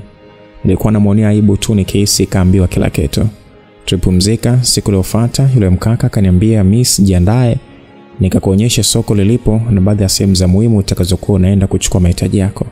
Nilijiandaa nikamaliza, akaitisha usafiri, tukatoka, tulikwenda mpaka mjini, akanionyesha maduka ya bidhaa mbalimbali, akanipeleka na wanakosajili line, nikasajili line. Nikaonyeshwa na sehemu nitakayokuwa naenda kutolea pesa nikitumiwa, basi nikaonyeshwa na hospitali nitakapokuwa naenda kliniki. Hasa mwisho tukapita sokoni, tukaemea chakula cha kutosha, tukarudi nyumbani. Usiku wa siku hiyo yule mkaka aliniaga akaniambia yeye kesho mapema ataondoka kurudi Tanzania. Alimpatia kibunda cha pesa alichopewa nipatie, baada ya hapo alikwenda chumbani kwake kujipumzisha. Hasa kulipokucha siku iliyofuata mapema, rafiki yake Rio aliondoka kurudi Tanzania. Nikabakia South Africa peke yangu. Siku hiyo mchana nakumbuka Rio alinipigia simu akaniuliza waendeleaje, nikamwambia niko fresh tu. Hasa baada ya salamu eti nikashangaa Rio ananiambia kwamba nastaki uanze kuona nipigia simu za mara kwa mara, sitaki mke wangu ayajua ya mambo. Nilicheka nikamuuliza kwani alimpigia mwenzake nani? Hebu msijitoe fahamu bwana. Wewe tekeleza tu tulichokubaliana, usianze mimi kuniletea Kiswahili hapa bwana. Mimi nimeulizia mke wako tangu lini? Yaani mimi nakupigia simu na kupeleka wapi? Nyo, tambua wewe ni mwanangu tu. Na tumboni na mdogo wako. Kwa hiyo usianze kunifokea. Mimi mko na adabu bwana. Simu utaziona sana tu. Endapo kama utatoka nje ya makubaliano yetu. Lakini ukifanya kile tulichoahidiana, mbona mambo yataisha kimya tu. Na hakuna atakayejua chochote. Nilizidi kumtambia Rio, nikamwambia ukijaribu kuniendea kinyume nitarudi kwa baba yako. Maana sina sehemu nyingine ya kwenda. Na huu ujauzito nitamwambia uliniteka. Kurudi nisingerudi bwana. Nilikuwa namtishia tu ile asije niacha njia panda mie. Asa Rio alifyonza akasema stupid. Mimi ni cheka zangu tu. Akakata simu. Sasa analetea hasira za nini sasa? Mimi nishamwambia mimi sikufanya makusudi. Siku moja bwana. Da.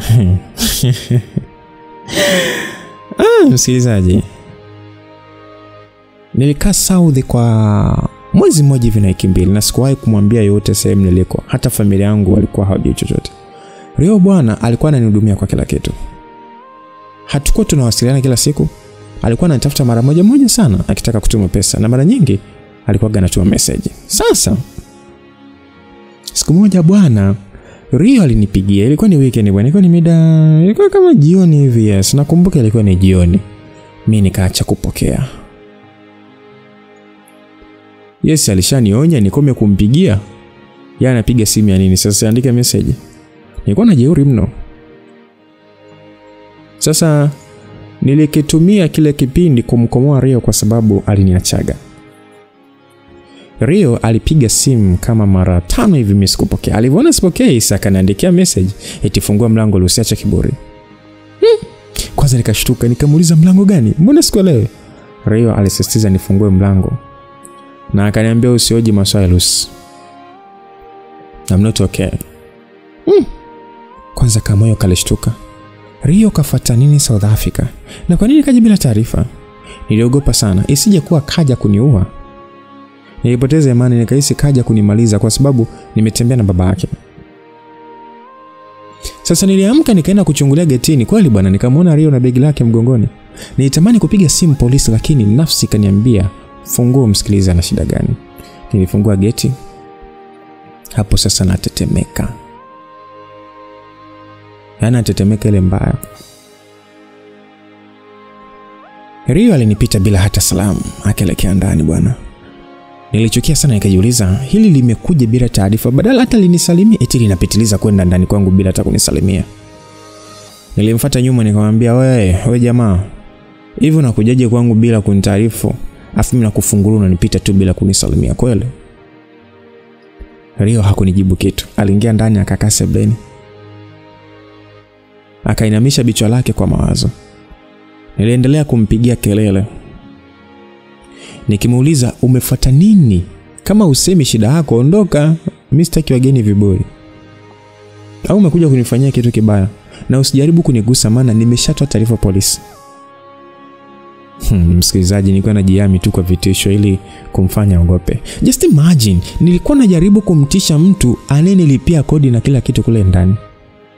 Yaani kiburi nao sijini nilitoa wapi maskini gai. Du.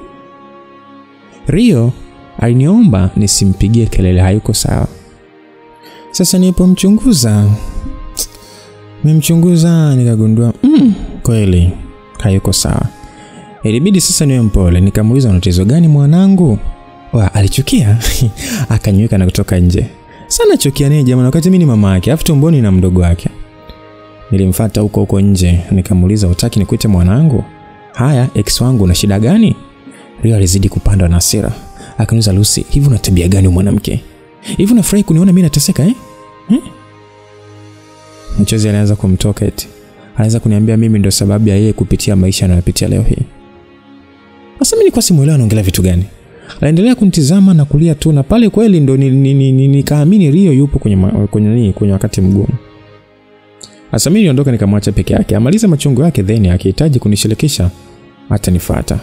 Mimi sikutaka kumchekea. Ujue ex bwana, mkisogeleana karibu tu unashtukia mmesharudiana.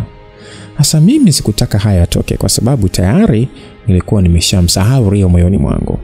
Na tangu nilipogundua kuwa ni mtoto wa mzee niliyekuwa nikitembea naye, basi nilianza kumchukulia kama mtoto wangu.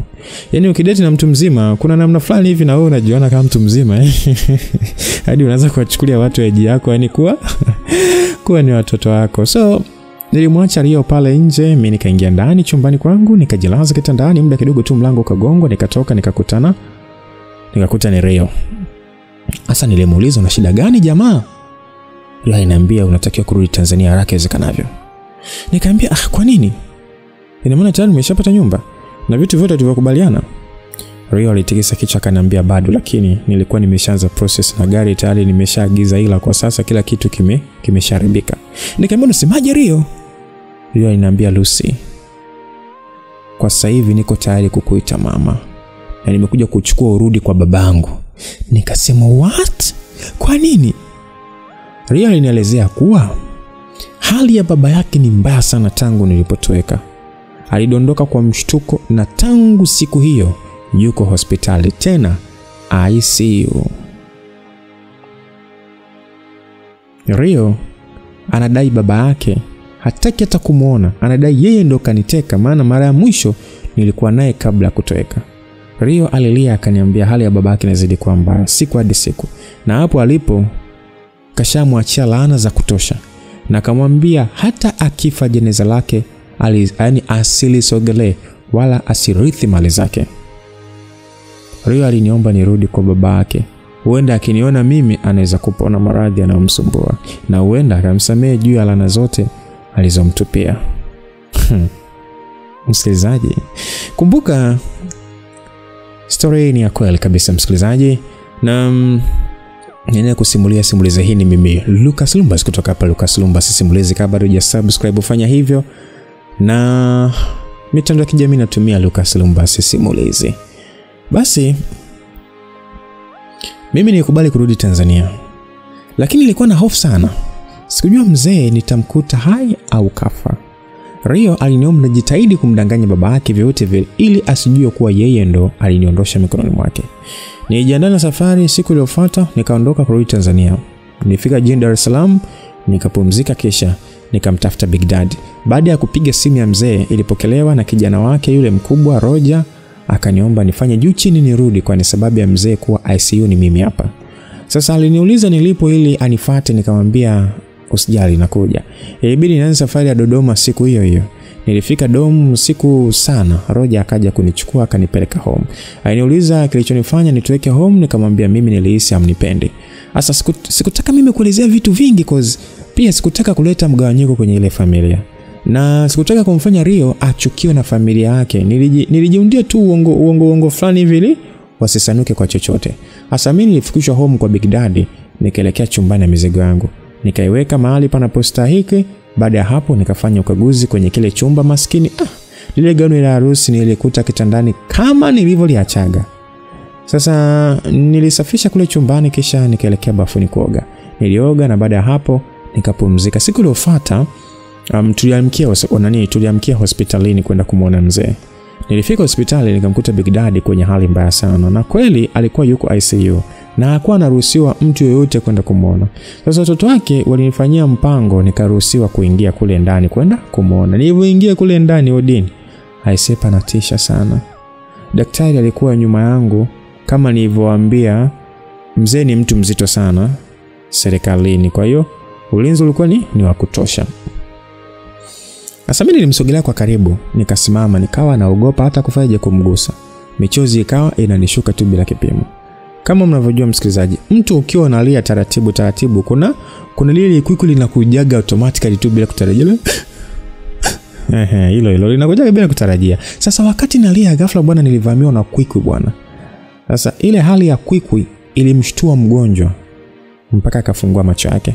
Mzee alipofungua macho yake, yani alipofungua ile macho, hakuamini kama kweli ni mimi ndo ananiona mbele ya macho yake. Aliniita Lucy.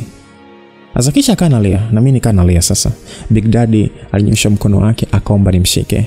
Nilisogea nikamshika mkono, nikanamwangalia na ananiangalia tu. Tulitizamana kwa muda, kisha nilimkumbatia mzee akiwa amelala pale kitandani. Nilimkisi bila kumwachilia. Nilikuwa nishammisi sana jamani. Sasa daktari alivyoona mambo ya mahaba akakimbia akatuacha peke yetu.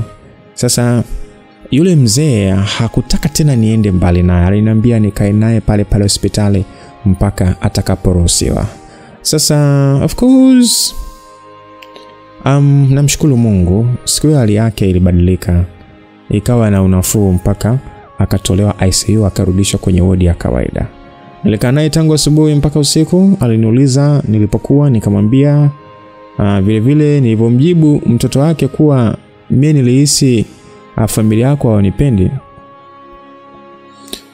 wananiigizia tu, ndio maana nikaondoka. Daddy alisikitika sana. Sasa aliniambia nisije thubutu tena kufanya hicho nilichofanya. Muda wote alikuwa analipapasa tumbo langu na kuzungumza na kijacho wetu. Nilifurahi mno kurudi mikononi mwake, maana anajua kuendo sana mtu. Kwa mimi niliamua tu kumdanganya hivyo kwamba niliona tu familia hunipendi, mimi nikaondoka. Kwa hiyo usiku nirudi home nikaenda kupumzika. Si mnajua tena mama kijacho sitakiwi kukaa mahali kama hospitali kwa muda mrefu, inaweza kusababisha nami nikaugua. Sasa niliendelea kuwa naenda tu kushinda hospitali na bebi wangu mpaka pale aliporuhusiwa kurudi home.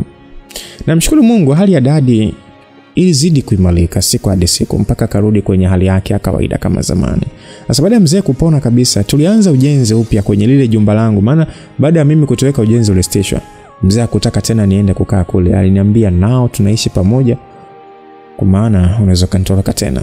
Sasa Daddy aliniambia anahitaji kuimalizia ile nyumba yangu ile tuwe na miji miwili, mji wa Dodoma na ule uliopo Dar es Salaam. Na aliniambia ikishakamilika hiyo nyumba yangu ataama kutoka kwenye lile jengo la serikali twende tukaishi kwenye bungalow letu hilo. Muhimu mzee aliniwekea kabisa ulinzi mkali sana. Aliajiri dereva wa kuniendesha, na kile nilipotaka kwenda sehemu yote ile alikuwa anaambatana na mimi Kigezo ni kwamba nisije mtoroka tena. Nilimwendo mno mpaka furaha yake ya zamani karudi. Nilimpatanisha na mtoto wake Rio, wakamaliza tofauti zao zote na zile laana alizotamka juu yake zikaondoshwa. Kwa hiyo maisha yakaendelea kuwa ya raha mstarehe. Ujauzito wangu bwana ulipofikisha tarehe za makadirio ya kujifungua, mzee baba aliniambia hataki nijifungulie Bongo. Aliniomba nichague nchi yoyote ninayopenda nipeleke nikajifungulie huko. Sasa kwa kipindi hicho wenu mimi nilikuwa natamani sana kufika Uturuki. Kipindi hicho sasa Uturuki ilikuwa inavuma sana kwa kuongezea wadada mishepo, basi na mimi nikatamani kufika huko Uturuki nipaone. Sasa nimwambia mzee twende Uturuki, akakubali. Alichukua likizo kazini, tukasafiri kwenda Dar es Salaam, tulikaa huko kwa siku chache, tukafanikiwa kupata visa ya Uturuki, tukaondoka kuelekea nchini Uturuki. Tulipofika huko ilibidi sasa tuchukue apartment ili tukishajifungua niwe kwa mazingira mazuri ya kujiachia. Nilitafuta daktari akawa anakuja kunifanyia vipimo home. Na sasa hapa sasa ilipofika siku ya kujifungua nikawaishwa zangu hospitali kabla hata uchungu. Sasa nilikaa hospitali siku 2 hivi ndio nikaanza kuumwa uchungu. Namshukuru Mungu alinibariki nikajifungua salama mtoto wangu wa kike. Tulimpa jina la Lucky, maana yake ni bahati. Sasa tulikaa nchini Uturuki kwa miezi kama 2 hivi. Na kabla tujarudi Bongo, dada aliniambia kwa vile Uturuki ndio nchi ninayopenda basi ni vema tufungie ndoa huko kabla tujarudi Bongo. Mimi nilikubali bwana, na ukizingatia mzee alikuwa ananilea kama yai. Tulifunga ndoa mahakamani, basi na kile kielele sasa cha kuolewa na tajiri. Alafu sasa kitamu zaidi ndoa imefungwa nje ya nchi. Nikatamani marafiki zangu wote wazipate habari. Nawaambia hiyo siku nilijiposti status ilijaa picha zangu na mume wangu, ila yeye sikumuonyesha sura. Kila posti nilikuwa na mziba nalikopa usoni. Marafiki zangu wote niliosoma nao na niliokutana nao kwenye maisha wajitokeza kwa wingi mno kunisifia. Walikuaga washaanza kuniita mdangaji. Eti ndio maana siolewi. Mwisho wa siku nikaja kuwakomesha na hilo bonge la bwana. Sasa baada ya kusifia bwana, mapicha si yakaanza kutembea, yakafikia mpaka max zangu pamoja na wanafiki wenye wivu na maisha ya watu. Sasa nikiwa sina hili wala lile bwana, nikaanza kuombwa nimtoe bwana kopa usoni. Wai nambana hivyo jamani, mpaka anashindwa kupumua. Kama kweli ni wangu na ameshanioa basi nimposti bila kumficha sura. Si unajua tena kutaka kuwaridhisha binadamu. Nilijikuta nimemposti bwana bila kumficha sura. Maana mashoga zangu alishaanza kusema eti huyu atakuwa tu ni mtu nimemuiba ndio maana tumeenda kufunga ndoa kisheria Uturuki. Na namficha kwa sababu ni mume wa mtu. Sasa kwa vile sasa mimi nilikuwa najiamini bwana kwamba huyu jamani wangu mwenyewe tu, ilibidi sasa nimposti mzima bila kumficha sura. Ili mradi tu niwafunge midomo mashoga zangu. Zile picha zangu na bwana wangu zianza kutembezwa kila chocho. Kuna hao mashoga zangu bwana wakaanza kumtafuta huyo bwana aliyenioa ni nani, ni wapi, na yani huyo jamani wa wapi na anafanya kazi gani. Sasa mimi sikujua kama mambo yatafikia huko. Mimi nilichokitaka ni wao tu wajue na mimi nimefanyaje, nimeolewa na bwana mwenye pesa, yaishe hivyo tu.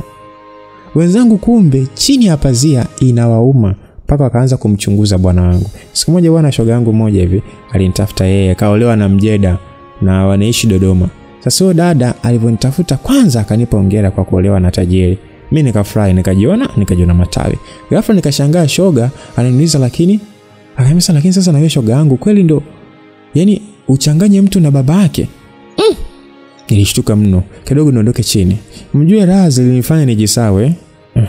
Na show off ndo zilizonipoteza, nikajikuta nafanya vitu bila kufikiria. Mambo ya show off. Ndio maana msikilizaji, ukija kufuatilia kapo nyingi ambazo zinadumu sana za masupstar, watu maarufu.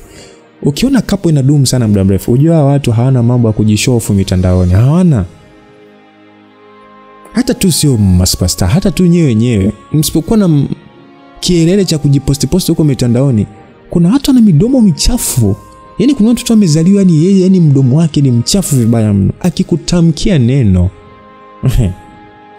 Sasa siku zote wanasemaga msikilizaji, ng'ombe anayekupa maziwa hafai kuanikwa hadharani.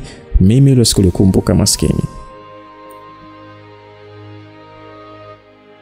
Sikulikumbuka.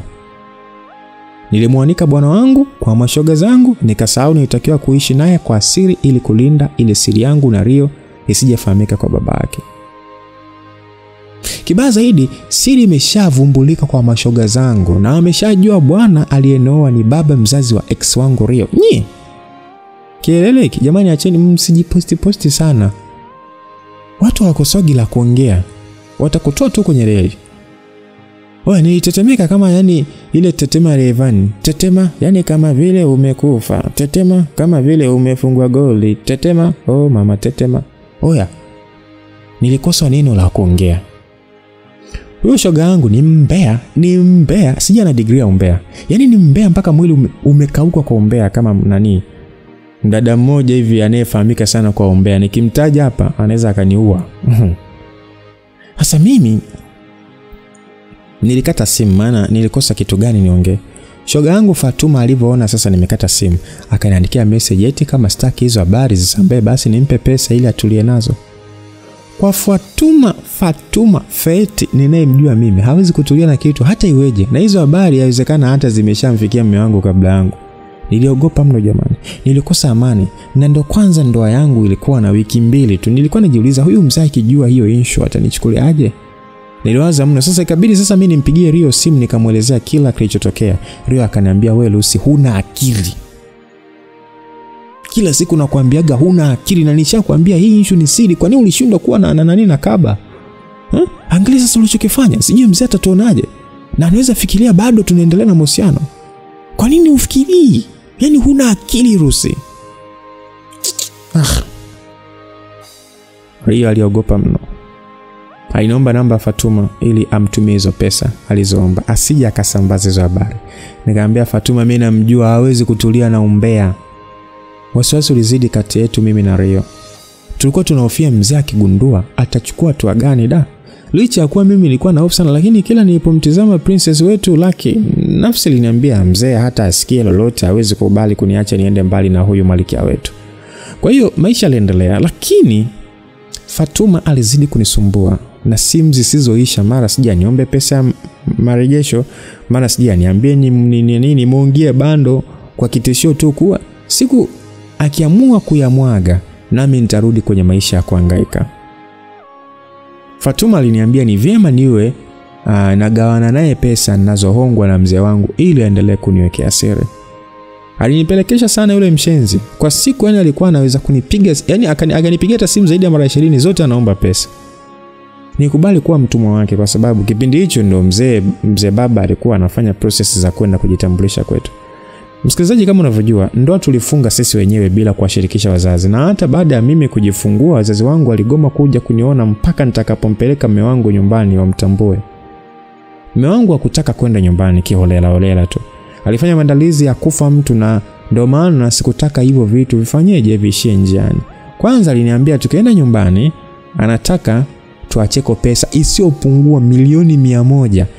Alialika marafiki zake vigogo wa serikalini ili wamsindikize. Na pia aliniambia akishajitambulisha tutabariki ndoa yetu kanisani, then tufanye harusi kubwa, na baada ya hapo nyumba yetu itakuwa tayari, tutahamia, then aanze kuwajengea wazazi wangu. Sasa hizo ahadi ndo zilinifanya niwe mtumwa kwa Fatuma. Nitamani angalau avute subra mpaka pale mume wangu atakaponitimizia hayo mambo yote. Mume wangu alipania sana hiyo safari ya nyumbani kwetu. Alafu na vile sasa nimemzalia ka baby girl, yani alikuwa ananiona kama malkia wake.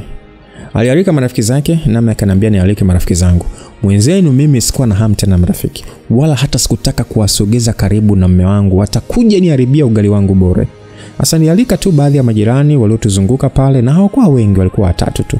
Mume wangu alishangaa akaniuliza, una marafiki hata uliosoma nao wakusindikize Lucy? Nikamwambia mimi siamini kwenye urafiki, tutaenda na hawa. Sasa siku moja bwana Fatuma alinipigia simu akaniomba milioni 2 eti afungue saloni. Sikio sasa nilimkatalia, nikamwambia bana umezidi shoga yangu bwana. Kwani hivi unafikiri mimi pesa na chuma au? Alichukia, akaanza kunitishia eti ngoja nimpigie meo simu nimuombe. Alinitumia mpaka namba ya mume wangu. Sijui alipatia wapi. Sijui hata alipatia wapi namba yangu. Siku hiyo bwana, mimi sasa ni kama niliamka vibaya na wala sikutaka tena kupelekeshwa na yule mshenzi. Nilimjibu tu nikamwambia, "Oya, mpigie na umuombe na usisahau kumwambia kila kitu, pumbavu zako." Sasa baada ya kumwambia hivyo, Fatuma bwana akacheka akaniambia, "Sawa, subiri utaona tu, subiri." Nami nikamwambia, "Fresh shoga. Na kusubiri shoga yangu kuona, na subiri shoga." Sasa masaa chache kutoka hapo bwana, mume wangu akanipigia. Kwanza nilivyoona ile simu tu kama kakafanya mpa. Nilipokea huku nikiwa natetemeka, ila moyoni kajiambia, "Bwana, liwalo na liwe tu." Mume wangu aliniuliza kwa uko wapi, nikamwambia niko nyumbani. Kipindi hicho sasa nilikuwa sina kazi yote. Walimu nilikuwa nimeacha kipindi kile, nimetoroshwa na Rio kwenda South Africa. Na hata baada ya kurudi mume wangu aliniambia nitulie tu nyumbani mpaka nijifungue ndio tuangalie utaratibu wa kazi. Na kwa vile sasa alikuwa ananipatia mahitaji yangu yote, mimi nitamani hata hiyo kazi isiwepo tu ili nibaki zangu tu ndani. Kazi yangu ni kupendeza tu. Jamaa aliponipigia akaniuliza niko wapi, nikamwambia niko home. Akaniuliza kuna jambo lolote nalotakiwa kulijua kutoka kwako. Sasa alivyoniambia hivyo, mimi nikajua tayari kimeumana. Niliwaza haraka sana nikamwambia ndio bebe kipo. Nilipomjibu hivyo Mr. alikata simu, akanitumia message kwamba nakuja nyumbani sasa hivi. Alionekana mwenye hasira sana. Kwa haraka nisingeweza kumtuliza kwa mdomo msikilizaji. Sasa mimi nilichokifanya nilivua nguo zote nikabakia uchi. Baada ya hapo nikajilaza kitandani, nikajifunika na kijimtendo fulani vichepesi makalio tu. Niliyafunika nusu tu, nusu upande tu makalio nikafunika nusu upande. Siwezi kuzidiwa akili aise. Mume wangu alipofika nyumbani niliendelea kuigiza kama vile niko singizini. Aliingia kaketi kitandani. Mwenzenu hapo sasa natetemeka mpaka mashavu yani.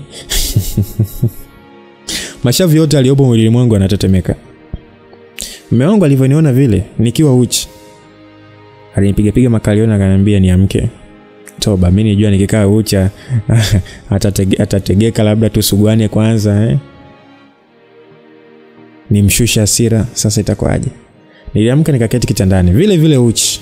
Mr. alivyoona chuchu akaanza kudindisha. Alisimama akasogea pembeni akaniambia niamke nivae nguo. Sasa swala la kuvaa nguo lilishindikana. Nimwambia tu anifanye kwanza asije niacha na upwiru. Nilimkumbatia kwa nyuma. Nika sasa na touch ile dudu yake. Mzee baba sasa akashindwa kunizuia. Akabaki tu ametulia tu, anashindwa hata kunitazama usoni. Nilimshika kila kona. Baada ya hapo sasa nikaanza kumvua. Nilimtoa tai nikaweka pembeni, nikamvua koti, rusha huko mwili. Nikabakia suruali tu. Nilipotaka kumvua suruali alinizuia. Alinishika mkono, akanivuta kama kitu kepesi hivi. Alinitupia kitandani kisha akaniuliza kwa ukali kwamba kwa hiyo nashia penzi na mtoto wangu. Niliogopa mno. Maana mzee na hapa ipo. Nikisema hapa ipo, wale mnaomfahamu Doto Magari anavyosema hapa ipo kiunoni. Mnakuwa mmeelewa. Kiunoni ipo kudadeki. Sasa wewe jichanganye uone mlio utakavyokulilia sikioni na kwenye ubongo. Hata nijitetea bwana, ibidi nianze kulia. Bahati nzuri mtoto naye akaamka. Mimi nilishamjua yule mzee udhaifu wake uko wapi. Kwanza mtoto, pili kitandani. Yaani kwa penzi ninalompatia hachomoki hata kwa bahati mbaya. Haachi mtu hapa, tutabanana hapa. Sasa Big Daddy alipomsikia mwanae analia, aliingia kabatini akanitolea nguo nivae. Yeye akawahi kwenda kumchukua mtoto. Alipotoka tu mimi nikachukua simu nikamtumia Fatuma message nikamwambia leo nikiachwa jipange na kuja kuwa mke mwenzio.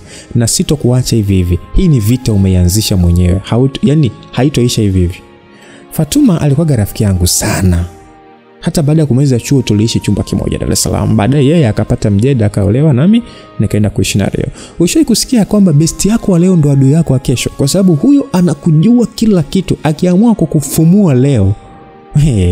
Ndio maana kuna watu wengine hawataki mabesti.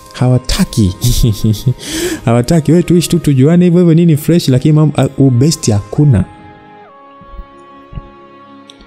Sasa nashangaa leo hii anavyopambana kunivunjia ndoa yangu wakati mimi hata namba mume wake tu sijawahi kuwa nayo kwenye simu yangu. Kwa nini anaanzisha vita mbaya kiasi hiki? Hata baada ya kumtumia hiyo message wala hata kujali, alinijibu akaniambia si unaringa kwa sababu ya huyo mzee, ngoja akuache tuone utaenda wapi.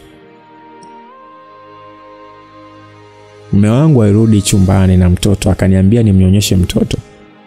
Sasa nilimnyonyesha, akarudi kulala. Ni kama vile alishtuka tu usingizini. Baada ya mtoto kulala, mai wenu sasa nikakalishwa kitako, nikaanza kuulizwa mapenzi na Rio nilianza lini. Siku hiyo ndo niliamini kweli mapenzi yanauma, maana yule mzee jamani aliumia mpaka akaanza kulia maskini. Alilia mno. Kisha kaniuliza, kwa hiyo bado wewe na Rio mnaendeleza mapenzi? Nikamwambia hapana baby, Rio ni mwanangu. Nilikataa kata, nikamwambia Rio aliwahi kunitaka zamani sana, ila nilimkataa. Ni miaka mingi sana imepita na hatukuwahi kuwa wapenzi. Unajua msikilizaji, panapohitaji uongo kwenye mapenzi wewe danganya tu. Wewe mmoja tu nikuuliza tu kweli, wewe hapo unanisikiliza sasa hivi, kwenye mahusiano yenu hujai kudanganya kitu chochote ili tu kuokoa penzi? Unasema kwenye mapenzi kuwa mkweli. Kuna sehemu nyingine danganya. Wewe nilidanganya uso mkavu, nikanyosha maelezo kama yote. Mzee alifurukuta mwisho akaniambia tuachane. Alianza kumbuka vile Rio alivyonikataa mara ya kwanza. Akana mbembeleza mzee asinioe. Yaani kumbe Rio alivyokuwa anasema vile ni kwa sababu wewe ni mwanamke kwa mtoto wangu. Lucy, kwa nini ukuniambia? Big Daddy alia mno. Aliniambia huenda kwa vile mwanae aliniacha ndio maana nikaamua kumlipizia kisasi. Ukweli ni kwamba msikilizaji, mimi sikujua kama yeye ndo Babaake. Sikujua kama yeye ndo Babaake Rio. Na hata hivyo mimi nilisimama kwenye msimamo wangu, nikamwambia mimi sikuwahi kudate na Rio hata siku moja. Nilisimama kwenye msimamo wangu. Kwani kuna ushahidi gani bwana tuliwahi kudate? Yaani bora hata mara 100 hata kama ningekuwa nimemzalia mtoto hapo sawa. Sasa sina mtoto naye. Wewe ushahidi uko wapi? Sasa Big Daddy alidai kitu nilichomfanyia ni cha kinyama. Kwa nini sikumwambia mimi ni mpenzi wa mtoto wake? Alianza kumbuka vitu vingi sana. The way nilivyotoweka siku moja kabla ndoa yetu. Aliunganisha matukio yote, akaamini kweli alichoambiwa na Fatuma ni cha kweli. Mambo yalikuwa magumu sana kwa upande wangu msikilizaji. Nilijaribu kuomba yani utatuzi tu kwa mzee, yani ikashindikana. Niliomba suluhu ikashindikana. Na ndio zilikuwa zimebakia siku 5 tuende nyumbani. Wazee washaambiwa na wamealika watu. Nasi huku tumealika watu wa kwenda nao. Hii mbona sasa fedhea jamani? Na huu chumba kweli ufe? Kimoyomoyo nilijiambia, wewe mzee huwezi kuniacha, niko tayari kufanya lolote ili penzi lisiishe njiani. Umeshanizoesha maisha ya raha, siwezi kubali kwenda kuteseka huko nje. Mwanzo mwanao alinifanyia hivi kwa kuniambia kuwa anakuja kujitambulisha kwetu, mwisho akaniacha kwenye mataa. Leo hii na wewe unataka kunifanyia vile alivyonifanyia mwanao? Hapana, haiwezekani. Sikubali, nyumbani lazima twende. Sasa baada ya mume wangu kuniambia tuachane, alitoka akaondoka zake. Nililia. Nikamaliza nikawaza nani wa kumueleza hiki kitu anipe ushauri. Kuachana na Big Daddy, no, siachiki mimi. Niliwaza kumwambia mama, ila nikaogopa ataogopa mno. Why kila uchumba unakuwa na dosari? Sikutaka kumpa pressure. Unajua sidhani kama kila mzazi atafurahia kuona mtoto wake yani kila uchumba anaochumbiwa kuna shida. Sidhani. Sasa mimi nilimpigia simu Rio. Nikamwambia Babaake kashajua kweli na kaniambia inabidi tuachane. Rio hakuwa na cha kunisaidia zaidi ya kuniambia tu, mimi nilikwambia uniunganishe na huyo Fatuma nimpe pesa ajamaze, ukakataa. Mimi sina kukusaidia, pambana hali yako.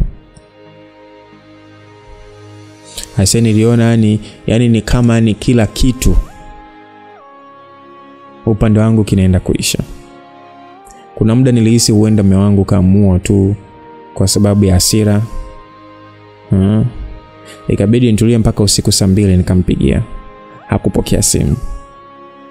Aliniambia mimi ni muhuni, nimwache na maisha yake. Nilimfafanulia sana lakini ilikuwa ni too late.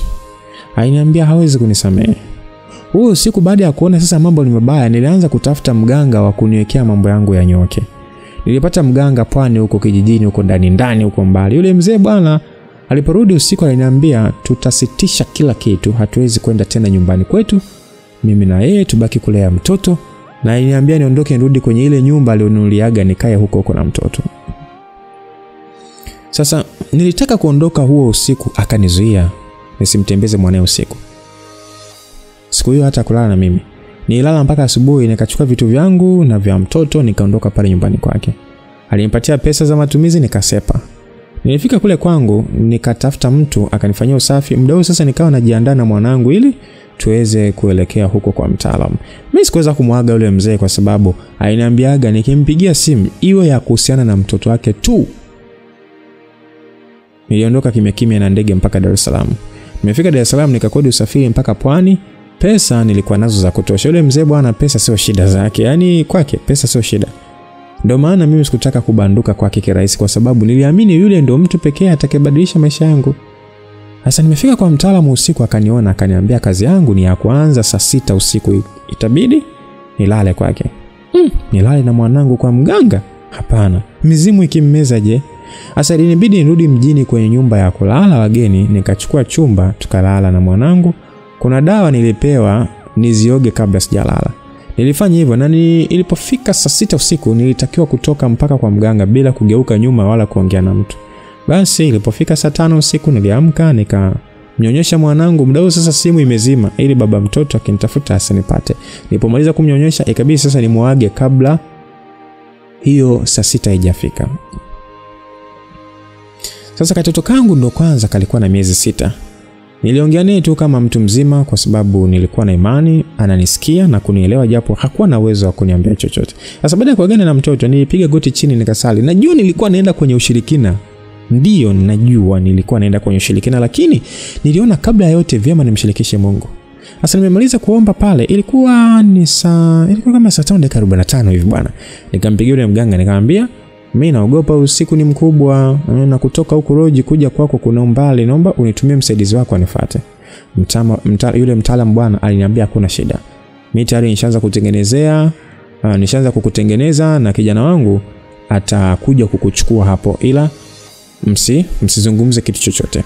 Sasa baada ya dakika 15 hivi alikuja kunichukua kijana wa huyo mtaalamu. Tukaongozana kimya mpaka nyumbani kwa mtaalamu. Tulifika bwana tukamkuta mtaalamu yuko nje na fisi. Oya, basi mimi nilipomuona nikataka kukimbia. Mtaalamu akaniambia njoo usiogope. Sasa mimi nilisogea mpaka sehemu alipo, akaniambia inatakiwa tuondoke usiku huu mpaka mtoni. Unatakiwa kuoga maji ya mto ili uondoe nuksi na mikosi. Kuna mkosi mbaya umerushiwa na mtu wa huko kwenu. Unatakiwa utoe kwanza kisha ndo tumtengeneze bwana wako. Sasa mtu ambao nilitakiwa kwenda kuoga upo Morogoro. Na usafiri tuliotakiwa kwenda nao ni ule fisi. Jamani mnaoendaga kwa waganga, mna moyo? Kuna wengine wananisikiliza hapa. Aisee, mnaokutana nao huko mna moyo sana. Kwa hiyo haya maisha msione watu wametoboa, usiku anakuaga na makubwa sana msikilizaji. Mno. Kwanza nilikuwa namuogopa sana ule fisi. Pili mwanangu nilimwacha peke yake kule roji. Aisee, nilitamani kugailisha kila kitu. Mtaalamu aliniondoa hofu akaniambia mtoto kashamwekea ulinzi. Na mimi kashanitengeneza. Huyo fisi hawezi kunidhuru. Msikilizaji, ukiwa na shida bwana ni unakubaliana na kila kitu ili mradi tu shida yako ifanyeje itatuliwe. Nilipanda kwenye fisi. Halafu siji hampandi kuangalia mbele, no. Mnaangalia kule mnakotokea. Ndio sheria ya fisi hiyo. Kwanza kabla hatujapanda kwenye fisi, mtaalamu kuna dawa alinipaka ili nisionekane. Sisi tulikuwa tunaona kila kitu lakini sisi hatukuwa tunaonekana kwa macho ya kibinadamu. Fisi bwana alitupeleka mpaka Morogoro. Sijui hata tulifikaje maana ni kwa muda mchache tu tujikuta tupo Morogoro. Na ilipelekwa mtoni, panatisha kama kwa shetani vile. Nilivulishwa nguo zote nikaanza kutengenezwa. Niliambiwa kinachontesa ni nyota.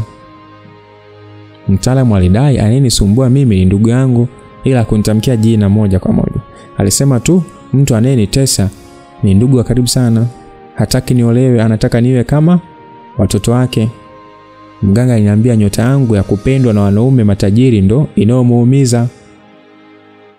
Alidai huyo mchawi ananiroga kwa sababu watoto wake wote wamezalia nyumbani na yupo hata mmoja aliyezalishwa na mwanaume wa maana.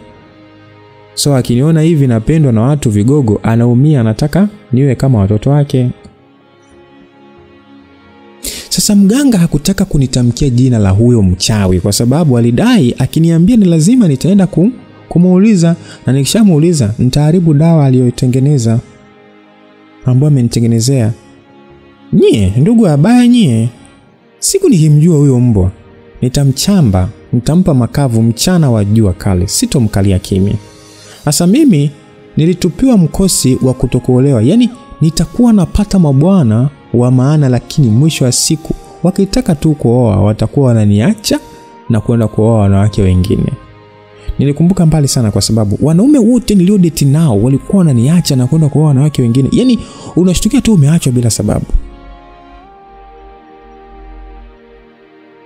Mganga aliniambia huyo mchawi anahangaika sana ili apate nyota yangu.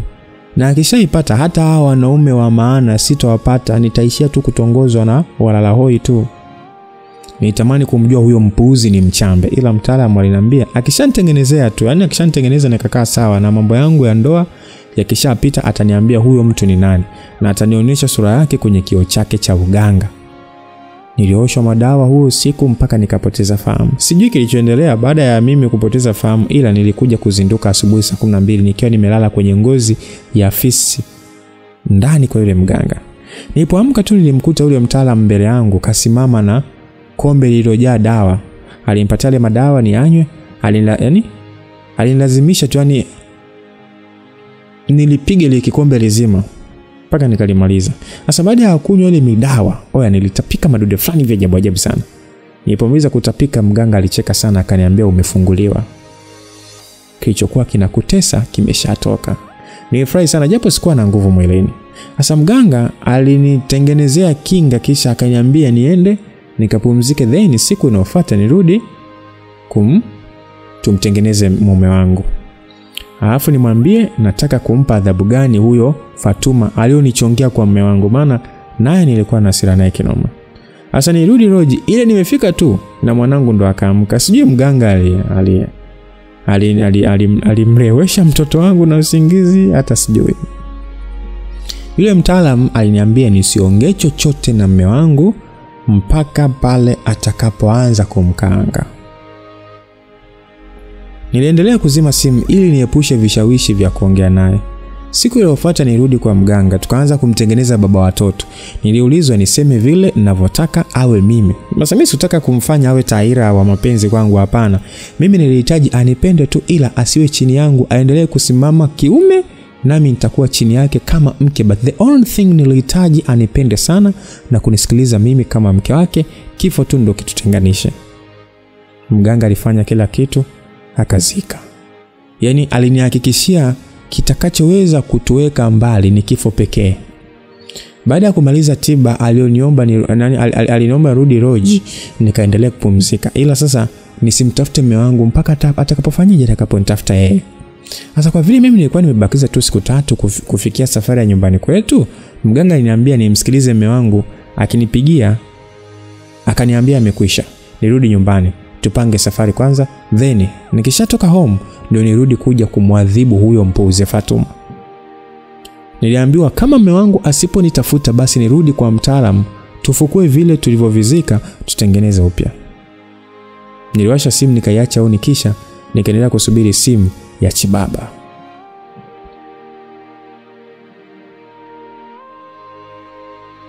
Nakumbuka niliwasha simu mchana saa 8 mpaka usiku saa 2 ndo baba mtoto akanipigia. Kwanza nilivyoona simu yake nilivuta pumzi nikasema asante Mungu. Nilipokea pale, tukasalimiana vizuri tu. Akaniuliza uko wapi? Nimekumisi wewe na mtoto wangu, mko wapi? Mtiani. Nilimwambia niko Dar es Salaam. Akauliza ulimwaga nani? Nikamjibu mimi niliogopa kukupigia kwa sababu hunitaki tena. Nilipewa jibu moja tu, na kuja kuwachukua. Na simu ikakatwa. Nilisimama nikaruka kwa shangwe. Baada ya hapo nikaelekea kwa wakala, nikatoa mpunga wa maana nikampelekea yule mganga. Hakuwa ameniomba pesa yoyote, yale niambia tu nikifanikiwa nitampelekea shukrani. Mtaalamu alinishukuru nami nikamshukuru. Baada ya hapo niliondoka kuelekea jijini Dar es Salaam ili habi akifika anikute huko. Sasa nilichukua chumba hoteli tukakaa huko na mwanangu. Siku saa 6 mume akanipigia, yuko airport, nimuelekeze sehemu niliko. Alikuja mpaka nje ya chumba akagonga, nikaenda kumfungulia. Nilikuwa natetemeka kwa uoga. Nilipofungua tu mlango nikashangaa mtu ananihagi.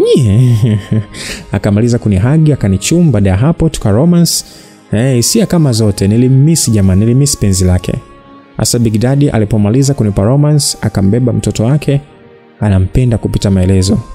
Alimkumbatia kisha akampakata, akaketi kitandani, akaniomba nikae pale pembeni yake, nikakaa. Aliniomba msamaha bwana, eti nimsamehe kwa kuniudhi, na akaniambia ameshafuatilia mpaka kwa Rio, kama tulishawahi kuwa na mahusiano Rio. Kamwambia hanijui wala hajawahi kuwa na mimi. Jamani. Nilicheka. Rio ni wa kutokunijua mimi kweli. But najua alifanya hivyo kuilinda furaha ya baba yake. Sasa nilimsamehe Big Daddy wangu, akaniambia kesho mapema tunarudi Dodoma, tukajiandaa na safari ya kwenda kwetu. Kwa furaha niliyokuwa nayo siku hiyo, nilitoa yote. Nilimpa mpaka kalewa. Asubuhi sasa wakati tunaelekea airport, wote tulikuwa hoi mpaka yani sehemu zile secret place panauma. Sasa tumefika Dodoma. Kabla yote kwanza bwana tukaingia kulala. Ilipofika jioni mimi na baby daddy tukaenda zetu kufanya shopping ya vitu vya kwenda navyo wapi? Kwenda navyo nyumbani.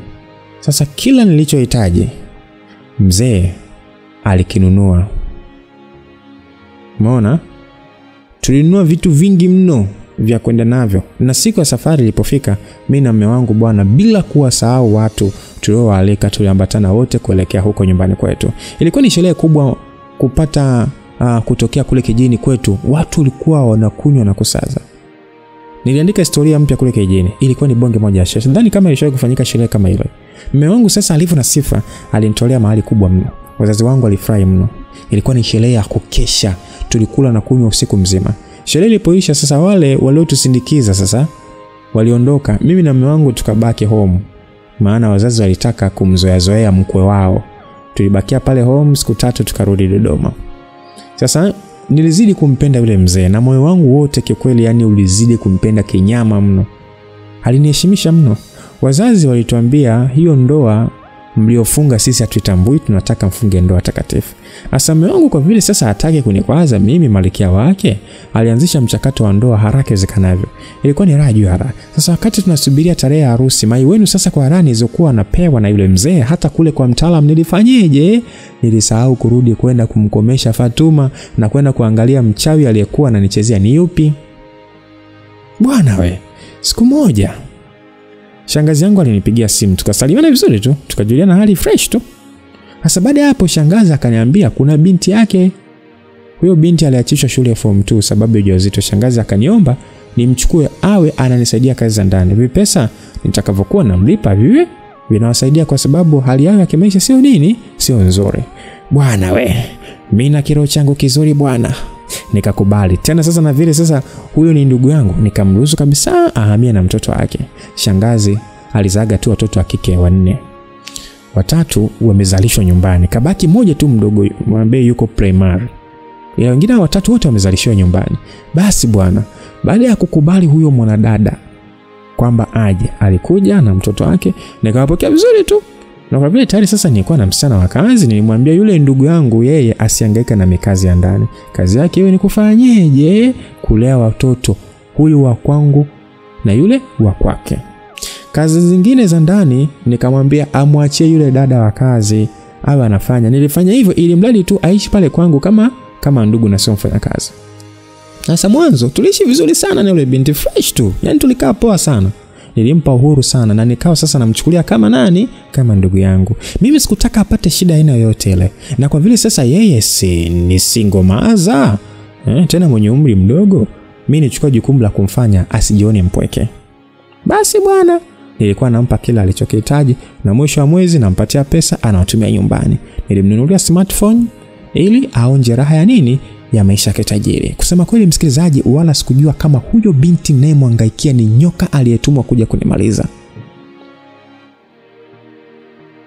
Aise. Sasa mipango ya harusi yangu na mume wangu ilizidi kupamba moto. Nakumbuka bwana, nguo zetu za harusi tulikwenda kuzinunua Uturuki. Yaani nawaambia hiyo nchi, yani ulikuwa huniambii kitu. Hata yani unikurupue usingizini. Ukiniuliza napenda nini, nitakwambia Uturuki. Sasa tulikwenda mimi na mume wangu pamoja na huyo mtoto wa shangazi yangu kwa ajili ya kufanyaje? Ya kunibebea mtoto. Pia yeye tulimnunulia sare kutoka huko Uturuki na shopping ya vitu vingine tu vya kwake na vya mtoto tulinunua. Sasa baada ya shopping turudi Bongo. Baada tu ya kutua Bongo tu, yule binti ambaye ni mtoto wa shangazi, jina lake ni Mariam, aliniaga akaniambia siku inayofuata anataka wapi? Anataka kwenda home kuwajulia hali siku 2-3 hivi then atarudi. Sasa msikilizaji, kumbuka hapo zimebakia wiki 2 harusi ifike. Sasa huyu Miriam huyu aliponiambia narudi nyumbani, nilimshauri nikamwambiaje, unaenda kuwaona, si utakuja kwenye harusi? Kwa nini usisubirie tu huku? Mbona zimebakia tu siku chache? Sasa yule mwanadada alinikatalia, akaniambia ni lazima tu niende, maana hata mama akasema niende, kuna kitu anataka kuniambia, ila nitarudi tu maana nahisi nitaka siku 2 tu. Sasa mimi sikutaka kumforce sana, na kwa vile sasa si alitaka kurudi nyumbani, nilimwambia twende mjini nikamfanyia shopping ya vitu kiasi vya kupeleka huko nyumbani kwao. Sasa nimfanyia maemezi ya kutosha, kisha nikamuomba atangulie nyumbani, maana mimi na mume wangu tulipita sehemu kujiburudisha kidogo. Sasa baada ya kurudi mida saa 6 usiku, mimi na bibi wangu turudi nyumbani. Nililewa kiasi, ila sio sana, ila tulipofika home tulikuta watu wote wameshalala. Sasa nilipoingia chumbani kwangu nijitupia tu kitandani. Mume wangu yeye alipitiliza chumbani kwa mtoto kwenda kumwangalia kama yuko good, then ndo aje kulala. Sasa baada ya mume wangu kumwangalia mtoto, airudi chumbani akaanza kuniamsha tukaoge. Nikamwambia bwana tangulia, mimi naja na taulo. Basi baby daddy alivua nguo zote akaziacha hapo chini. Ni kawaida wanaume wao wakishavua tu wanarusha tu chini. Yaani wewe utaokota wewe.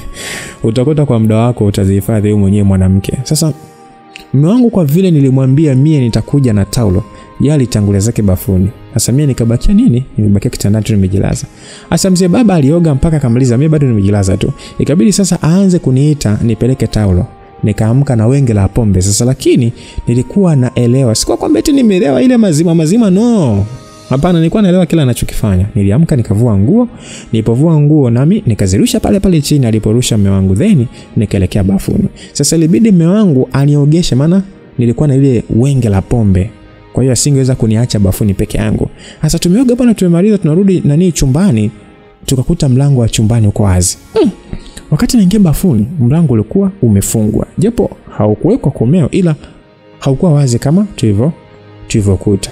Sasa mimi nishangaa sana ile issue, ila kwa vile sasa nilikuwa nimeshakunywa, basi nijiaminisha labda mlango ulikuwa ulikuwa wazi hivyo.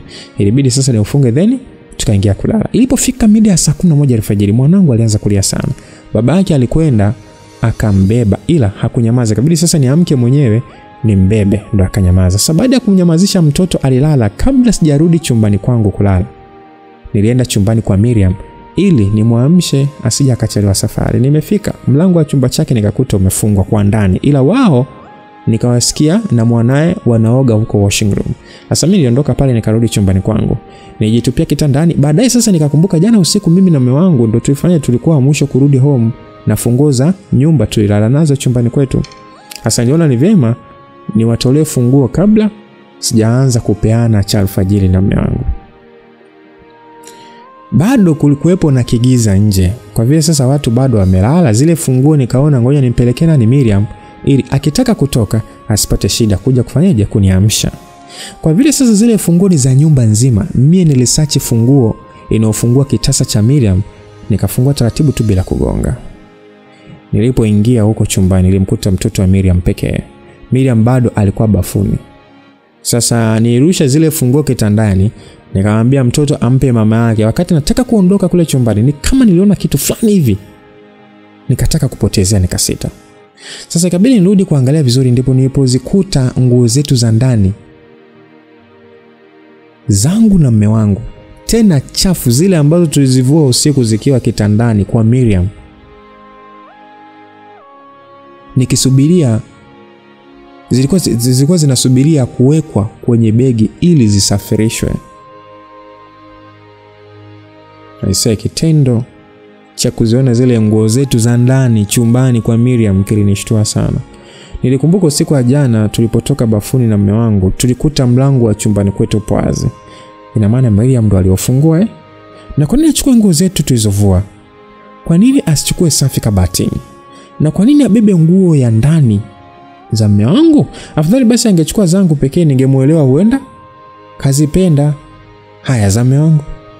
Ile issue ilinogopesha mno. Sasa wakati nikiwa nimezishikilia zile nguo chumbani kwa Miriam, Miriam alitoka bafuni, akanikuta chumbani kwake. Alishtuka sana, akawa ni kama mtu aliyepandwa na majini. Sasa hasira zangu zilikuwa juu ya ziko juu ya kipimo, maana akili yangu ilishahisi Miriam sio mtu mzuri. Nilimnasa bao moja la shavuni, Miriam akadondoka chini. Nilibana mlango ili fujo zetu ziishie kule chumbani. Sikutaka mume wangu ajue chochote, maana angeanza kuwakataa ndugu wengine kwa kuhisi wote ni wa nini, ni washirikina. Sasa nilimpiga sana yule mtoto, lakini akagoma kusema kweli kwamba nguo alikuwa anazipeleka wapi. Sasa ilifika hatua nami nikaingia kwenye begi lake, nikachukua chupi zake na za mtoto wake, nikamwambia nami nitakufanya kitu ulichotaka kunifanya. Vyema, uniambie ukweli, nini kinaendelea? Ilifika tu sasa Miriam akaniambia nguo za ndani alitumwa na mama yake, walitaka kuniua ili Miriam ndo afanyeje, ndo aolewe pale. Oya, nilishiwa nguvu mwili mzima. Sikuwahi kujua kama ndugu ni katili sana kuliko hata watu baki. Yule binti aliniambia yeye hakuja hapo kwangu kwa nia njema, alitumwa kuja kunimaliza, ila ameshindwa, maana kila anaponitegea dawa sipiti sehemu ilipowekwa dawa. Kila anapoweka dawa kwenye chakula, siku hiyo mimi ndo nakula nje na mume wangu. Miriam alidai dawa alizopewa zimemuishia, na ndio maana aliambiwa apeleke hizo nguo zetu za ndani, maana hawakutaka ndoa yetu ipite kabla hawajanimaliza. Nilikaa chini kama mzigo jamani, huku machozi mengi yakinitoka machoni kwangu. Niliamini ile kauli ya mtu unemthamini ndio huyo anayekumaliza. Yule unemthamini ndio huyo anayekumaliza. Kuna watu wengi sasa nadhani mnatumia sana mitandao ya kijamii wengi sana mnatumia, wengine siji TikTok wapi. Wengi sana wale my inspiration speakers, siji motivation speaker nini, wale huwa wanapenda sana kusema kwamba rule number 1, never trust anyone. Ni sheria namba 1. Usiamini watu kupitiliza na usitende wema kupita kiasi. Hao unaowasaidia hawafurahii vitu unavyowapa, wanaumia na kutamani utoke wavipiniki wao. Niliona nikimpiga yule binti nitamuua. Mwili wangu ulikuwa unachemka kwa hasira. Sasa nilikagua mizigo aliyotaka kuondoka nayo, kisha nikamuomba atokomee milele maishani mwangu. Nilivunja undugu na sikutaka tena karibu nao. Miriam alilia sana na kuniomba radhi, lakini nilishaona cheche, ningoje kulipukiwa na moto. Nilimfukuza kama mwizi nyumbani kwangu. Nilipiga simu nyumbani kwetu, nikaelezea kila kitu. Wazazi wangu walisikitishwa sana na hicho kitendo. Nilihofia mno isije kuwa tayari nishategea mabomu ya kunilipukia kwenye harusi yangu. Sikuwa na amani hata kidogo. Sasa ile swala lilinifanya nimkumbuke mtaalamu wangu wa pwani. Nilimpigia simu kabla ya kumuelezea chochote, akaanza kucheka na kuniuliza, "Ulijisahau? Lucy, unatakiwa utambue maadui zako wako macho muda wote, hawalali mpaka wakuangamize. Isingekuwa kinga niliyokuwekea huyo binti angekuwa ameshakumaliza, maana hakuja kwa wema. Shukuru Mungu at least hata umeweza kuzizuia hizo nguo zenu za ndani. Huo ndio ulikuwa mwisho wako wa kuyafurahia mapenzi ulimwenguni hapa." Niliambiwa kabla ya harusi nirudi kwa mganga anipatie dawa za kuua nguvu za madawa ambayo Miriam alimvusha mume wangu kwa vipindi tofauti kabla hajaanza kumwathiri na kumfanya anisahau. Sasa mimi sikuwa na muda wa kupoteza, nilibidi sasa nipange safari ya pwani haraka iwezekanavyo. Nilifanikiwa kumshawishi mume wangu akaniruhusu niondoke, japo sikumwambia ukweli sehemu nayoenda. Nilimdanganya tu. Nilirudi kwa mtaalamu, tukamaliza kila kitu. Nilipa kisasi kwa wabaya wangu wote. Fatuma nilimtupia kile alichotaka kinitokee mimi. Ndicho kilichotaka, ndicho mimi ambacho nitaka kimtokee hicho mwenyewe. Bomu alilotaka kunitupia mimi nimrudishia kwake. Alitaka niachike nikazurule mtaani, nao yeye ndo kaachika na nazurula mtaani. Shangazi yangu na familia yake nao hivyo wahangaika na uchai wao mpaka mwisho wa maisha yao. Nilimaliza kila kitu nilichokitaka, kisha nilipatiwa dawa za kuoga mimi na mume wangu, nikarudi nazo Dodoma. Sasa nilikuwa nimemwekea mume wangu dawa anazioga bila yeye kujua. Kwa wakati nampelekea maji bafuni, mimi namwekea dawa na anaoga bila yeye kujua. Hata hivyo hazikuwa dawa mbaya na sio za kumdhuru, ni kinga tu ya kuondoa uchawi uliokuwa anamfanyia Miriam. Namshukuru Mungu kila kitu kilienda vizuri. Mpaka pale mimi na mume wangu sasa tulipofanikiwa kufunga ndoa takatifu kanisani. Ndoa yetu ilifungwa ilikuwa ni mwaka jana 2023 kwenye mwezi wa 10 hivi. Ilikuwa ni ndoa ya ndoto zangu, iliyohudhuriwa na watu wengi sana. Nililia chozi la furaha kipindi mume wangu alipokuwa akiniapia mbele ya madhabahu ya kwamba mimi ndiye nitakayemzika. Aliweka wazi swala la kunipenda mimi. Kusema kweli alitamani kurudi ujana ili umri wetu uwe sawa. Sasa vijana wake walitawaliwa na nyuso za furaha wakati baba yao alipokuwa akinivisha pete ya pendo la milele kidoleni kwangu. Hakika ilikuwa ni furaha isiyoelezeka. Panapo upendo, chuki hujitenga mbali. Kwa hiyo nitaambatana na mume wangu popote pale mpaka pale kifo kitakapotutenganisha. Nitakuwa naye kwenye uzee wake wote na daima nitazidi kuwa mke na mama bora kwa watoto wake wote. Familia yetu ni moja kati ya familia zenye amani sana. Sasa vitisho ni vingi kutokea katika upande wa wale waliotamani hii ndoa isifanikiwe, lakini wao ni nani hata washindane na kitu kilichopangwa na Mungu? I'm in love guys. Mzee ndo tulizo la moyo wangu na ananipa peace of mind. Sijutii kumchagua yeye kuwa mwenza wa maisha yangu. Amenifanyia mpango serikalini, nimepata kazi nzuri sana tu, tena yenye mshahara mzuri. Kwa hiyo nitampenda daima mpaka kiyama. Mimi ni malkia wake na yeye ni mfalme wangu. Kwa sasa Rio ni mtoto wangu na mimi ni mama yake. Haijalishi kama tulishawahi kuwa wapenzi kipindi cha nyuma, mambo ya kale tumeacha apite. Nao ananiheshimu kama mama na mimi nampenda kama mtoto. Najua sisi ni maex, ila vitu vilivyopita havina nafasi kwetu kwa raha anazonipa baba Rio. Natamani hata nimjengee sanamu.